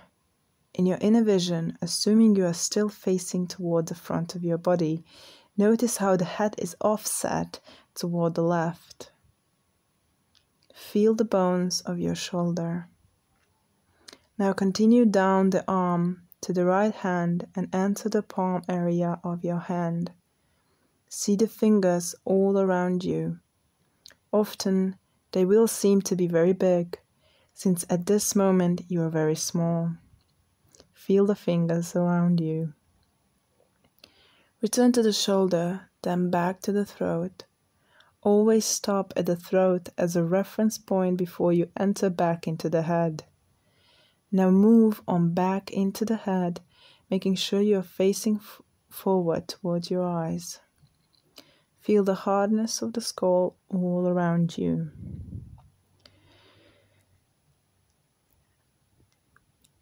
If you have completed the first exercise, you can continue. If you wish, practice moving to different parts of your body. Leave your heart alone at this point, but you can go anywhere else you choose. It is your body. Always return to the throat and stop long enough to orient yourself before re-entering the head. Second exercise, entering the heart. At this point, we are ready to enter the heart, but we are not going to move to the sacred space of thy heart quite yet. First, you need to feel the difference between the head and the heart. Begin, as you have just learned, by closing your eyes and moving out of your head down to your throat. Wait until you feel right, and then move toward your physical heart, not the heart chakras. Sense or see in your inner vision your heart and feel yourself moving toward it. When you reach the heart, continue and move right through the membrane into the heart itself. Hear and feel the heart beating. Feel the softness of the tissue surrounding you. Feel how different this is from the hardness of the skull around the head. The heart is female and the head is male. It is so obvious. Although you could stay here as long as you wish, it's probably best to linger no more than 5 minutes. Don't be concerned with the sacred space at this time. Only feel what it feels like to be in the heart. When the time seems right, move out of the heart, through the membrane, and continue out over to the throat. Stop for a moment to feel the throat and then continue back up to the head. Make sure you are correctly aligned with your eyes. Feel what it's like to be back in the head again and compare it with being in the heart. Feel the hardness of the skull and compare it with the softness of the heart tissue. You have finished the second exercise. Third exercise, the head Om and the heart Ah. We are now going to do the last exercise 3 times back to back. When you are in your head, chant the sound of Om, and when you are in your heart, chant the sound of Ah. To be clear, I'm asking you to use your voice to make these sounds at the appropriate place. This exercise is subtle, but it really helps to understand in your cells everything you've done up to this point. Begin by closing your eyes and feeling the heart skull around you. Make the sound of Om 1 time with your voice. As you make this sound, feel how it resonates within your skull. Feel it. Now move down to your throat and stop there for a moment. Then move over to your heart, seeing in your inner vision the heart approaching.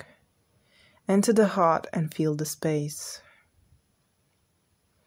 Make the sound of ah one time and feel how this sound resonates with the softness of the heart. Again, feel it. Leave the heart and move to the throat. Wait a moment, then continue onto the head. Feel the hardness of the skull and make the sound of Om. Repeat these steps 2 more times and then just sit and feel how the 2 places are so very different as male is to female. You have completed the 3rd exercise. 2 ways into the sacred space of the heart. When the Kogi of South America taught me, they pointed out that the best way to enter the sacred space of the heart was by standing in a completely dark room or space, with eyes closed, without eating any food, without drinking any water, and without any sleep, for 9 days and 9 nights. They said that by doing this, Mother Earth would come and the way would be shown. Their way of life allows for such meditation, but for us, this would be an enormous abyss to cross. The Kogi, who understand the technological society very little, asked me to teach entering the sacred space of the heart this way, but I knew it would present a real problem. I told them that such a 9-day meditation would be impossible for almost everyone in the modern world. There might be a few people who could do it, but if they wanted to reach the world, we would have to find another way. So I asked my guidance, and slowly 2 other ways were uncovered. I feel sure that there are more ways to enter the sacred space of the heart, but these 2 ways do work. It doesn't really matter how you find your way in, and as long as your heart is pure, you will be able to stay. Entering the sacred space of the heart does not involve a learning process. Rather, it is a remembering process, for we have always been in this space from the beginning. We have chosen to divert our attention to this way of polarity consciousness, but once we've learned the lesson, I feel certain that we will return to the primal state of oneness. The first way I tried was based on the HeartMath Institute discovery of the toroidal field around the heen, in particular the discovery of the small torus within the larger torus. The premise was that the actual source of this enormous electromagnetic field was within the sacred space of the heart. Therefore, if one was to track back along the geometric energy lines of this field, they would take one directly into this holy space. And what I found is that this is true, they do. This first method is a male in nature, meaning that it can be communicated to someone else. And if that person does exactly what is conveyed, the result will always be the same. Unfortunately, male methods don't work on females very well. The second method, female in nature, is so simple that it took me quite a while to see it. In the following chapter, we will put all the instructions together into one complete method to reach the sacred space of the heart. For now, you only need to mentally understand what is being asked. The actual experience will come soon. We will come to the place where the physical heart is in front of us, and at the moment we will see or sense or feel the toroidal field with our inner vision as it sits around the heart, and we will focus on the inner smaller torus. The male way into the heart. Here is the male way in. As you move toward the heart and see the smaller toroidal field, rise up above the field until you see the torus from above. This energy field is a vortex, as I explained before, moving around and around like water going down a drain. It moves slower along the outer edge and gets faster and faster towards the center. Then it falls through the center again, just like water going down the drain. For some people, the vortex moves clockwise, and for others, it moves counterwise. The direction in which it's rotating might be related to sexual preference and does not seem to matter. For this meditation, when you see the top of the toroidal field, see or feel which way it's moving. Then, like a leaf floating on a river, let your spirit rest on the spiraling energy. Begin to experience yourself going around and around, slowly at first, but as you get closer to the center, you begin to move faster and faster until finally you enter the center and begin to fall. There is nothing to fear, just let yourself go and fall. In a moment you will realize that everything is very, very still, like being in the eye of a hurricane. You are now inside the sacred space of the heart. You're really there. The female way into the heart. Here is the female way in. As I mentioned, this way is so simple that I couldn't see it at first. The instructions are easy, and the experience will be different for each of you when you use this method. It is not important whether your body is male or female, but if following your heart is your way, then this way is for you. For the female way in, all you do is see, sense, or feel yourself approaching the heart and then allow yourself to enter its membrane just like you did earlier. Except this time, let your female psychic nature take over and let your intuition lead you to the sacred space of the heart. Then let go and move, knowing you are in truth going to move straight into this holy place. Try one way, and if it doesn't work, then try the other way. Remember, you are a child of God. You know this place, for you and God have always been as one here, always.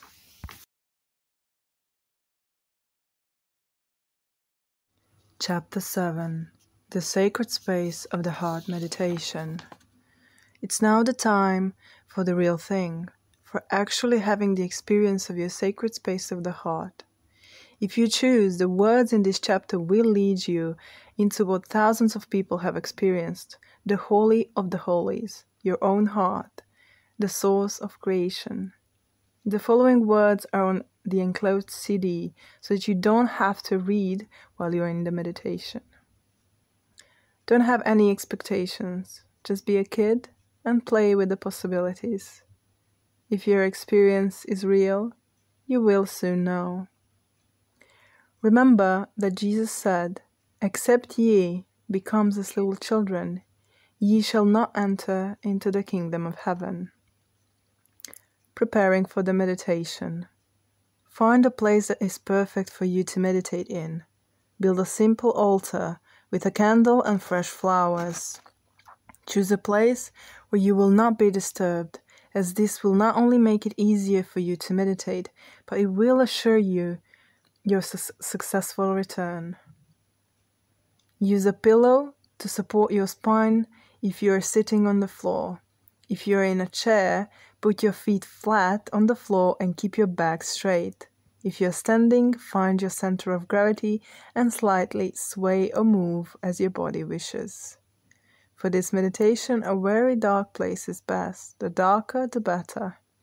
In fact, in the beginning, even the candle could interfere with this meditation. Once you have done it several times, it is not important anymore that it is perfectly dark, since you will be able to enter this place just by closing your eyes. But in the beginning, dark is good. Even better is a blindfold or other blindfold that completely blocks out all light, that it doesn't matter whether or not the room is perfectly dark. Close your eyes and begin to breathe rhythmically, so that the length of time you are breathing in is the same time as you're breathing out.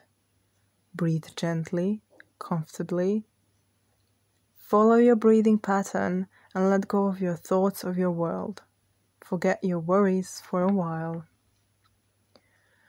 Follow your breathing for a few minutes until you're relaxed and comfortable. There is no hurry. Where you are about to go, there is no time. When everything feels right, shift your attention from your breathing to your inner vision and begin the unity breath meditation, the starting point for all sacred ceremonies. The unity breath. For an expanded description of the unity breath meditation, go back to chapter 5. See a place in nature that you feel is beautiful and visualize this place in as much detail as you can. If you are one who wishes, do not see but sense in other ways, then use the other ways to see. We all have our own way. Feel the love you have for nature and Mother Earth. Let this love grow in your heart until you feel it in your whole body. When the time feels right, take your love and put it into a small round sphere, and with your intention send it down deep into the earth, to the very center of the earth. Let your Divine Mother know how much you love her. Let her feel your love. Then wait for Mother Earth to send her love back to you. When you feel this love from your mother, enter your energy body. Just let it move in any way and any space. Just let it be. Feel the flow of life between you and the earth. You can stay here as long as you wish. When the time seems right, without breaking the flow of love between you and your Divine Mother, shift your attention to your Divine Father. In your inner vision, see your sense the night sky, the Milky Way, the depths of space. See the planets and the moon glowing in the night sky, and feel the presence of the sun hidden far beneath the earth. Let yourself feel the love you have for all the rest of creation and your Divine Father. When the time feels right, put your love in a small sphere and send it into the heavens with the intention that it go directly to your Divine Father. Send it to the grids around the earth, the sun, or the great central sun.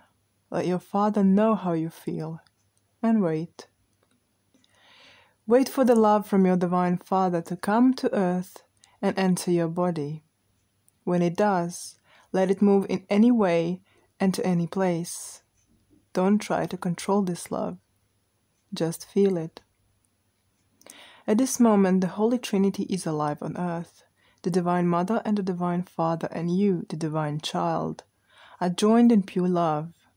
It is a sacred moment in its own right, so just be with your Divine Parents and feel the love. From this place of pure love, open to the awareness of the presence of God, who is all around you and who lives within you. Simply be aware of and feel this union of cosmic forces and breathe the breath of life. Choose your way into the heart. Choose which way you wish to enter the sacred space of the heart, using the male vortex of the toroidal field or the female path of your intuition only. It doesn't matter which method you choose. It is completely up to you. With your intention and willpower, leave the mind and move down into the throat. Feel the throat all around you and then move toward the physical heart. If you choose the male toroidal pathway, rise up above the heart until your inner vision can see or sense the inner toroidal field, the vortex. Then, like a leaf on a river, let your spirit drift on the moving vortex, in which direction it is rotating. Feel yourself spiraling around and around until you fall into the center of the vortex. Continue to fall until you feel the stillness. You are now in the sacred space of the heart. If you choose the female intuitive pathway, see or sense the heart approaching and move right through the membrane of the heart into its interior. Once inside, turn your movements over to your intuition and let yourself be guided directly to the sacred space of the heart. You are there. The first thing you do is look around. If it's dark, which it very well might be, say in your inner world, "Let there be light," and watch or sense how the darkness turns into a world of light. Once you see or sense the sacred space of the heart, become aware of the vibration, the sound that permeates this place. Listen to the sound for a while. When the time seems right, begin to actually make the sound. Hum, make it sound as close as possible to what you hear with your inner hearing. Try to duplicate it. Keep the humming sound going with your voice, and then begin to explore this holy space. Exploring the sacred space of the heart for the first time. The adventure begins. Some will immediately remember that they have been there millions of times before, whereas others will feel that this is the first time. No matter what you experience, there are some things you should know. The sacred space of the heart is older than creation itself. Before there were galaxies to live within, there was the space. All the places you have traveled within this creation, you have recorded within this space. And so at first you might begin to remember what this all is about, what life is about. Within this space, you have recorded your heart's deepest desire that you wish to manifest and live more than any other thing or event. It is there for you to remember your purpose for coming to earth in the first place, whether it was recently or in ancient times, the very reason for being here. You might begin to explore these recordings, or you may wish to let your intuition lead you again. Eventually, all will be revealed to you as you yourself have set up the timing and the flow. On your first journey into the sacred space of the heart, it may be the best to limit the time you spend there to less than 30 minutes. You could use a timer or have somebody there who will bring you back at the given time. This sacred space is very seductive, and one needs experience to learn how long one should stay. Begin with a short time and let the time increase as you learn. Return to the sacred space of the heart. It is when you enter the sacred space of the heart for the second time that you are to find the space within the space, what the Upanishad calls the tiny space within the heart. Earlier in the book, I said that there is a small space within the sacred space of the heart that is extremely important.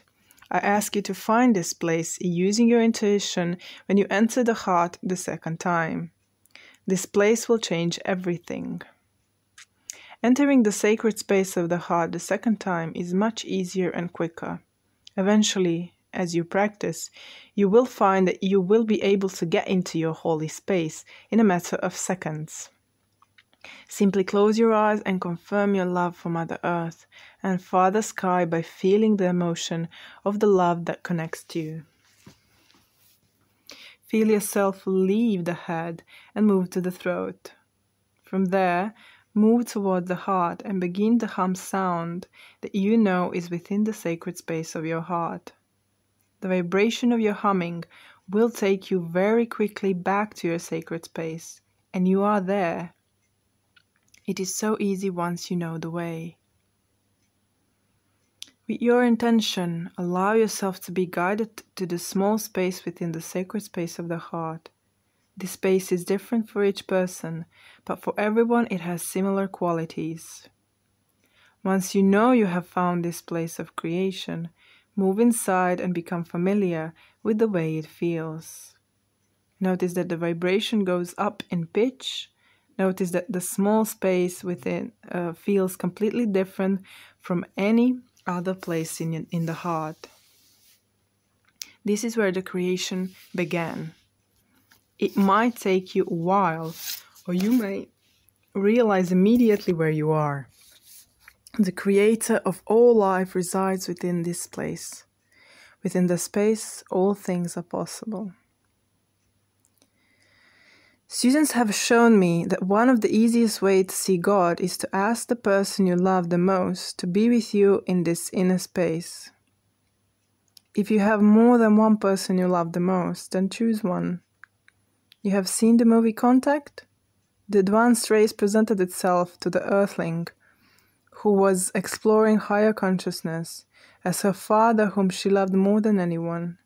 This made it easiest for her to accept what was happening.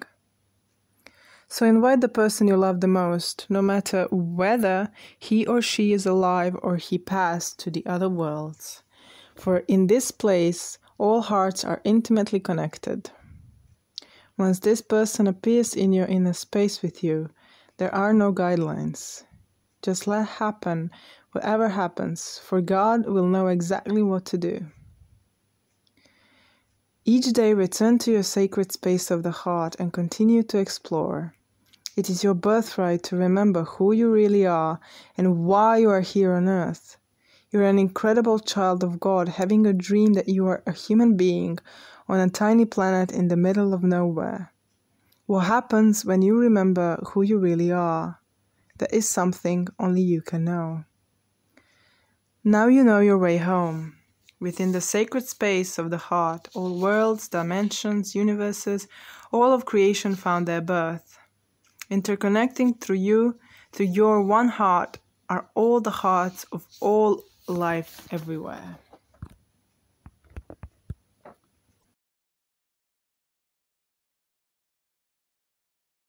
Chapter 8. Many students have been waiting for the next level of instructions for the human light body, the Merkaba. It has taken me almost 19 years to get this information, since everything happens in its own time and in the divine order. There is still one more level or part, but that is in the future and will come when God decides. At this point, I have only part of the information for this third and final part. Once the three parts are combined and lived, true ascension can begin. Many people have taken the Merkaba teaching from the 2 volumes of the ancient sequence of the Flower of Life, have been to one of my workshops, or have watched the FOL video series and have decided to teach this information. It is unfortunate for the earth that this has happened. These people believe that the Merkaba is complete and that by changing it in some way it will take one to the proper level of consciousness. This is not true. No amount of knowledge of Merkaba science based only upon the energy forms will do this, no matter where or who it is coming from within the universe. Melchizedek consciousness, which is older than all of the creation itself, has witnessed the beginning of the creation in this space-time dimension universe, one of a multitude of universes. From this experience, Melchizedek tradition has realized that through living the 3 parts of the Merkaba, the individual spirit is always brought back to the consciousness presence of God within the sacred space of the heart, to begin again the creation in a new manner. And this is exactly what the Merkaba experience eventually leads to. But before it can happen, spirit must remember the 3 parts, combine them into one and live the experience. In this chapter and the next, you will learn about the second part, combining the sacred space of the heart with the human Merkaba field. If you have not learned the Merkaba meditation, it is fine to remember only within the sacred space of the heart. Eventually, it will become clear to the human light body that the human light body is a necessary part of your human experience, even within the sacred space of the heart. It is what links the heart to the mind, so that the heart can create within the mind. There's a vast number of Merkaba geometrical patterns, over 100,000 are known throughout the universe. It has taken all life since the beginning of creation to understand and relate these forms of the Merkaba to existence and consciousness. Humankind is working with only the first and second possible patterns, which are related to the star Tetradrachon.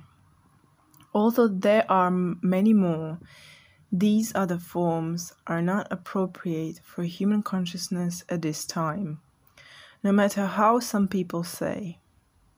In fact, they would do harm instead of good. In time, all will be revealed. Nothing will be held back.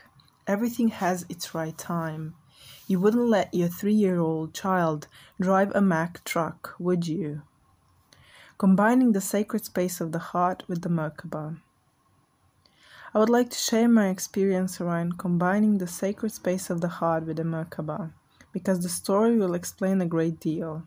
However, please know that when the time comes for you to have this experience, it will almost certainly be completely different from mine. My experience almost seemed to be happening by accident, but of course it was not an accident. I sat breathing in the Merkaba meditation and had moved from there to my sacred space of the heart. I entered my cave and walked back to the space within the sacred space. I sat down inside a ring, filled with bubbling, overflowing water, and faced the wall, as I had done so many times before. Not thinking of or feeling anything in particular, I began to simply be aware of my breathing, just feeling my breath. With my eyes open, I looked at the stone wall in front of me. The wall became transparent, as I had seen it do many times before, except this time the space within the stones began to fill with a brilliant white light. The light kept getting brighter until the cave disappeared, and I was immersed in a solid white light field that I couldn't see out of. I was like being blinded. This was very unusual, and the first time I ever saw anything like this. I didn't experience fear. Nonetheless, my spine straightened, and I was on full alert. I remember the energy rising in my body, which felt similar to the first time I experienced my Kundalini rising up my spine. There seemed to be no control. Whatever it was just happening, and it was very powerful. Gradually, the white light receded, and I could see myself slowly emerging or floating out of the solid rock through the surface of the planet, out into the space around it. It took me a minute to understand, but then it dawned on me that I was in Merkaba field rising quickly into space. Instinctively, I knew that my sacred space of the heart and my Merkaba had somehow combined and merged into one, but I had no time to think about it. I glanced back to see the area of this planet I had become so familiar with falling away behind me. I turned and looked out into the vast space of the stars and the seemingly equally vast space of the entire planet below me. I was both shocked and super excited. What had caused this? I didn't know. What did this mean? I didn't know. I had no choice but to witness what was happening to me. I was riding in a vehicle of ascension about a mile away the planet's surface, moving at a very rapid speed. Below me was a primitive world filled with jungle, forest, other vegetation, and vast oceans, but still no animal life that I could see or sense. Just as I started thinking about getting closer to the surface, the vehicle of ascension descended, exactly as I wanted. Why was this happening? What was going on? So many questions were running through my head. Somehow, I knew all of this was extremely important. Yes, yet as it was happening, I could do nothing but experience and watch the scenes unfold. And then I became aware of the presence of God all around me and within me, and in the guiding principles that were giving me this experience, whatever they were. And knowingness came over me, and answers to all my questions began to fill my understanding. An answer immediately followed each new question. I continued to soar above this planet, feeling like I was being born into a brand new universe I had never seen before. It was exhilarating. Perhaps an hour went by, and then I awoke as it was from a dream, with the images and the feeling of where I'd been still lingering.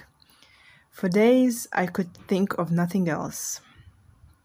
The angels explain. The angels came to me shortly after this experience. They appeared to be extremely delighted, and the light was brighter than I had ever seen before. They told me that I had finally made it to the second level. Really, at the moment, I didn't understand what they were talking about, but I'm a little slow sometimes. My angels explained what had happened. The axis of my Merkaba and that of the toroidal field generated by my sacred space of the heart had aligned and become one. Another way to say it is that the toroidal fields of the Merkaba and the heart synchronized. Now, there are only about 3 inches between the axes of both fields, but those 3 inches might as well be 300 miles, for they keep this experience from occurring at random. They keep the heart and the head apart until the time is right. The angels also told me that this experience would be completely different from each person, but that it would help knowing about this possibility and to have patience.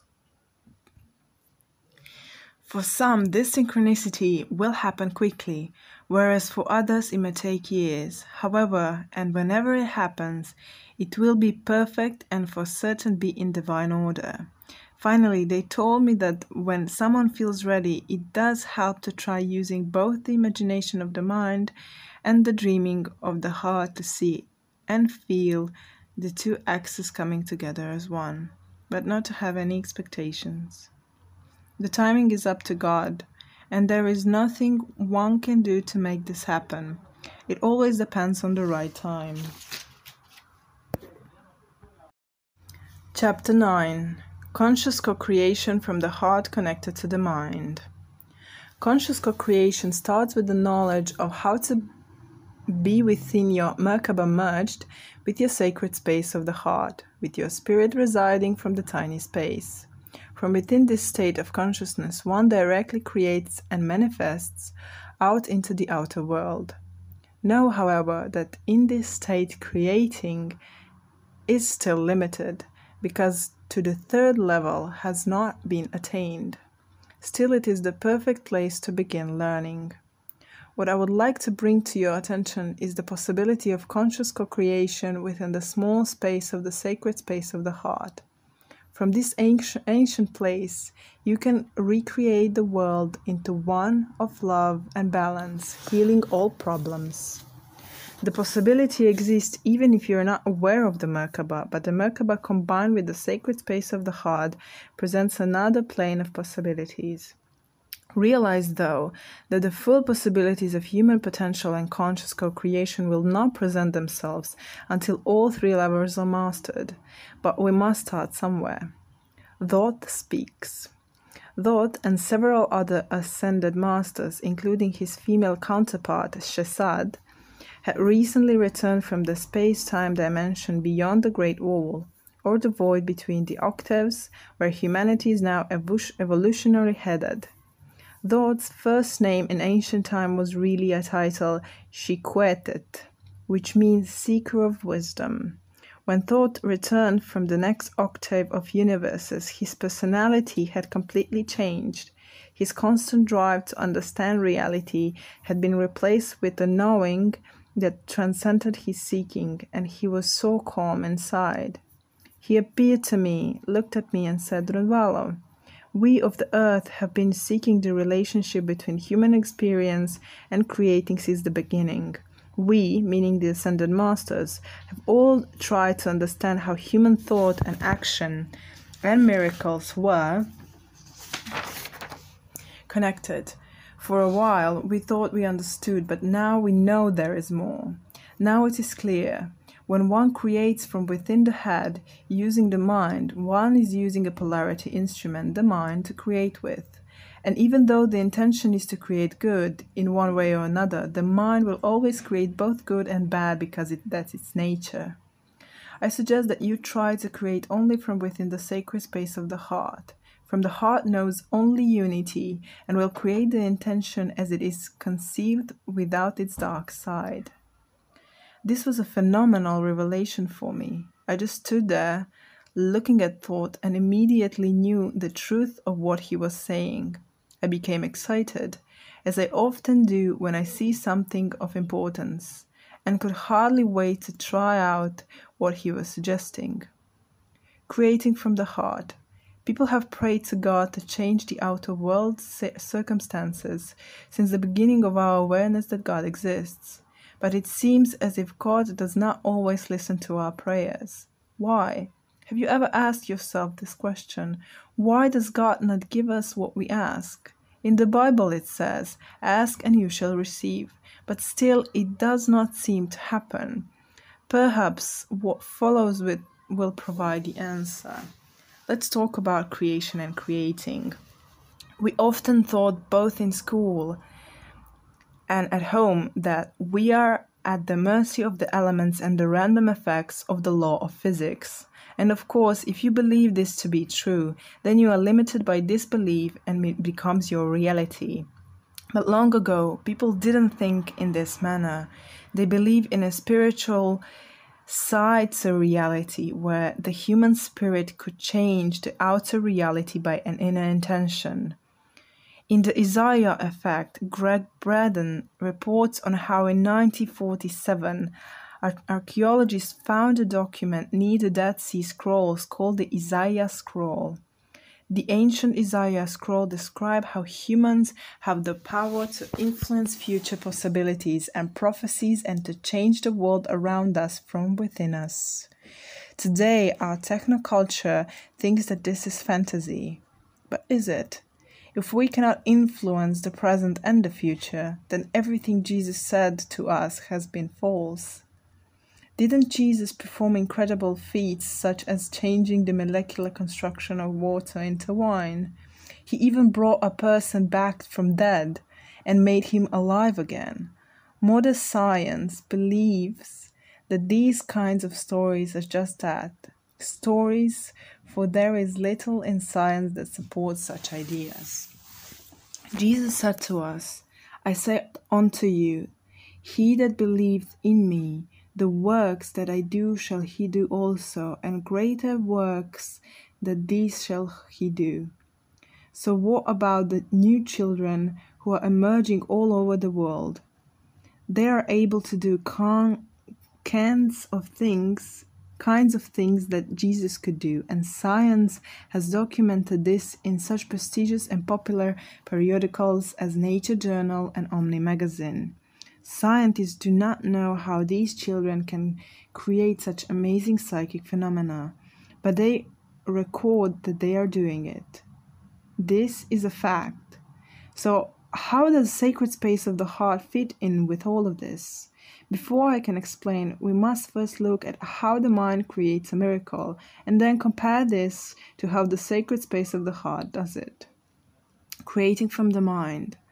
Often, when you pray to God for something you feel that is needed, nothing happens. The Isaiah Effect makes it clear why that is so. The ancient scrolls say that any miracle begins with attention or focus of the mind. You place your mind's attention on what it is you want to happen. For example, let's say you want to heal yourself of dreaded disease and therefore focus your thoughts on healing the particular part of your body. Of course, that is not enough for anything to actually happen, but is an essential step to begin the healing process.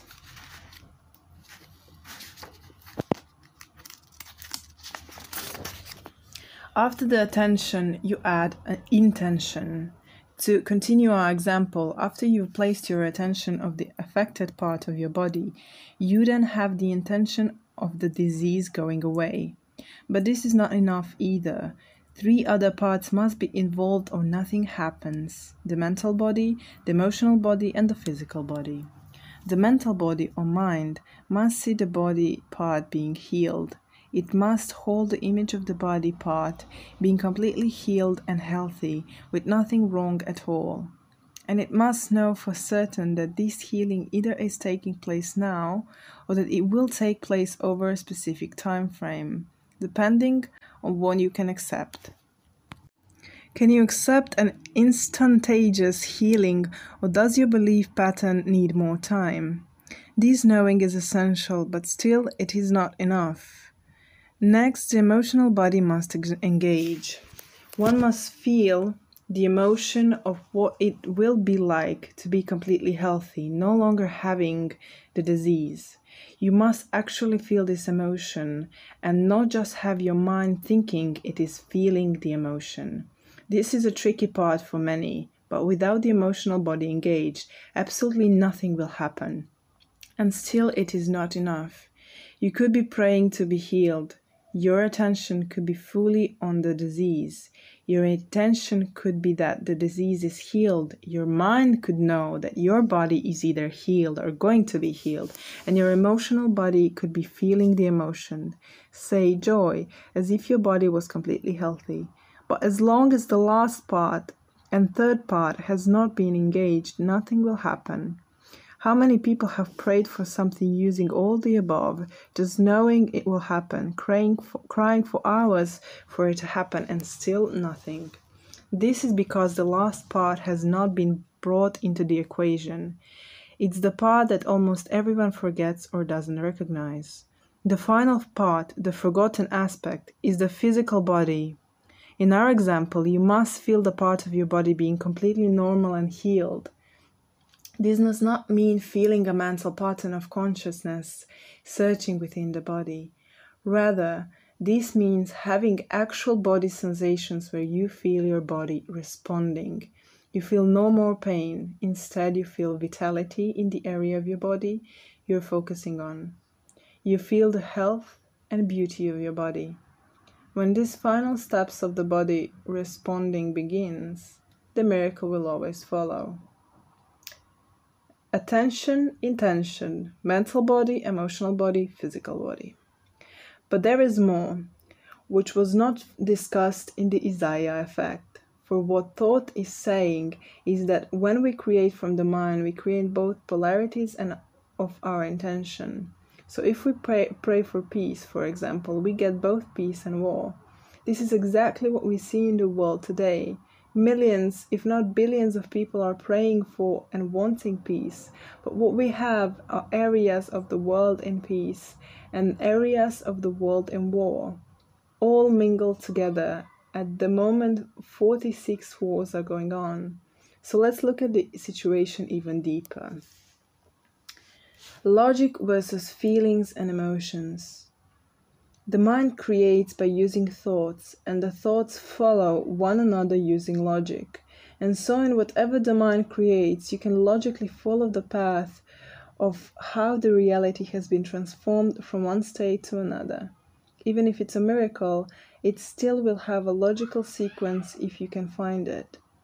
But, as I have said, it will always generate both sides of the polarity of the original intention.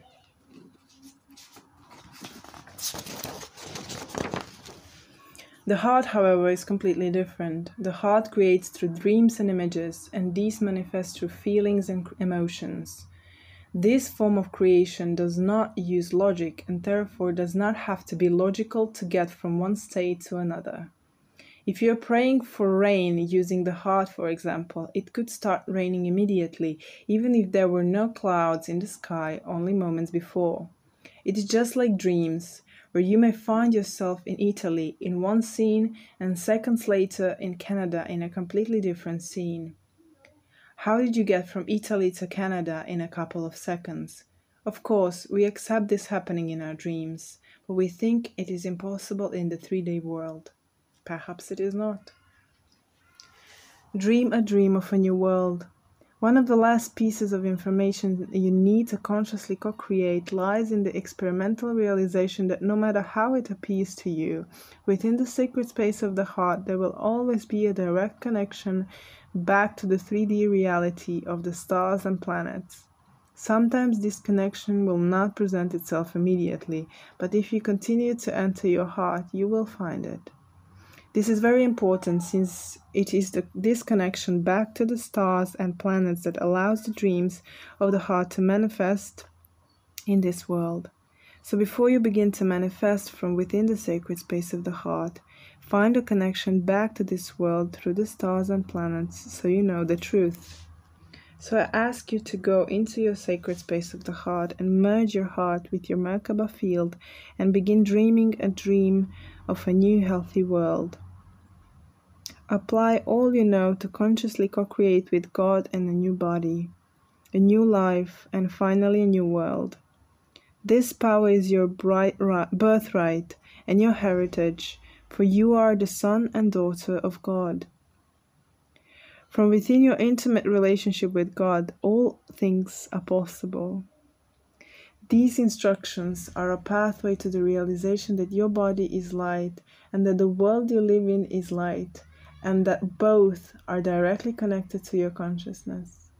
Living within your heart, surrounded by the energy field of your Merkaba, living and creating from this holy place. This is the next step toward finally realizing the truth of who you really are and the beginning of the fulfillment of your sacred purpose for existence. At this point, you will certainly realize that you are in the process of ascension into heaven. And I want to close with the words of an old friend of all of us. You may say I'm a dreamer, but I'm not the only one. Perhaps someday you'll join us and the world will live as one. John Lennon. When we created the world, it was lonely being the only one, and so I made too. And there was you. You were so beautiful with your eyes of innocence, but I loved you from afar and yet so very near. And I loved you in ways you could not comprehend. You didn't know I was watching through the eyes of every person you met, nor could you hear my voice in the wind. You thought that the earth was just dirt and rocks. You didn't realize it was my body. When you slept, we would meet in your heart and make love with our spirits as one. We would birth new worlds with such passion.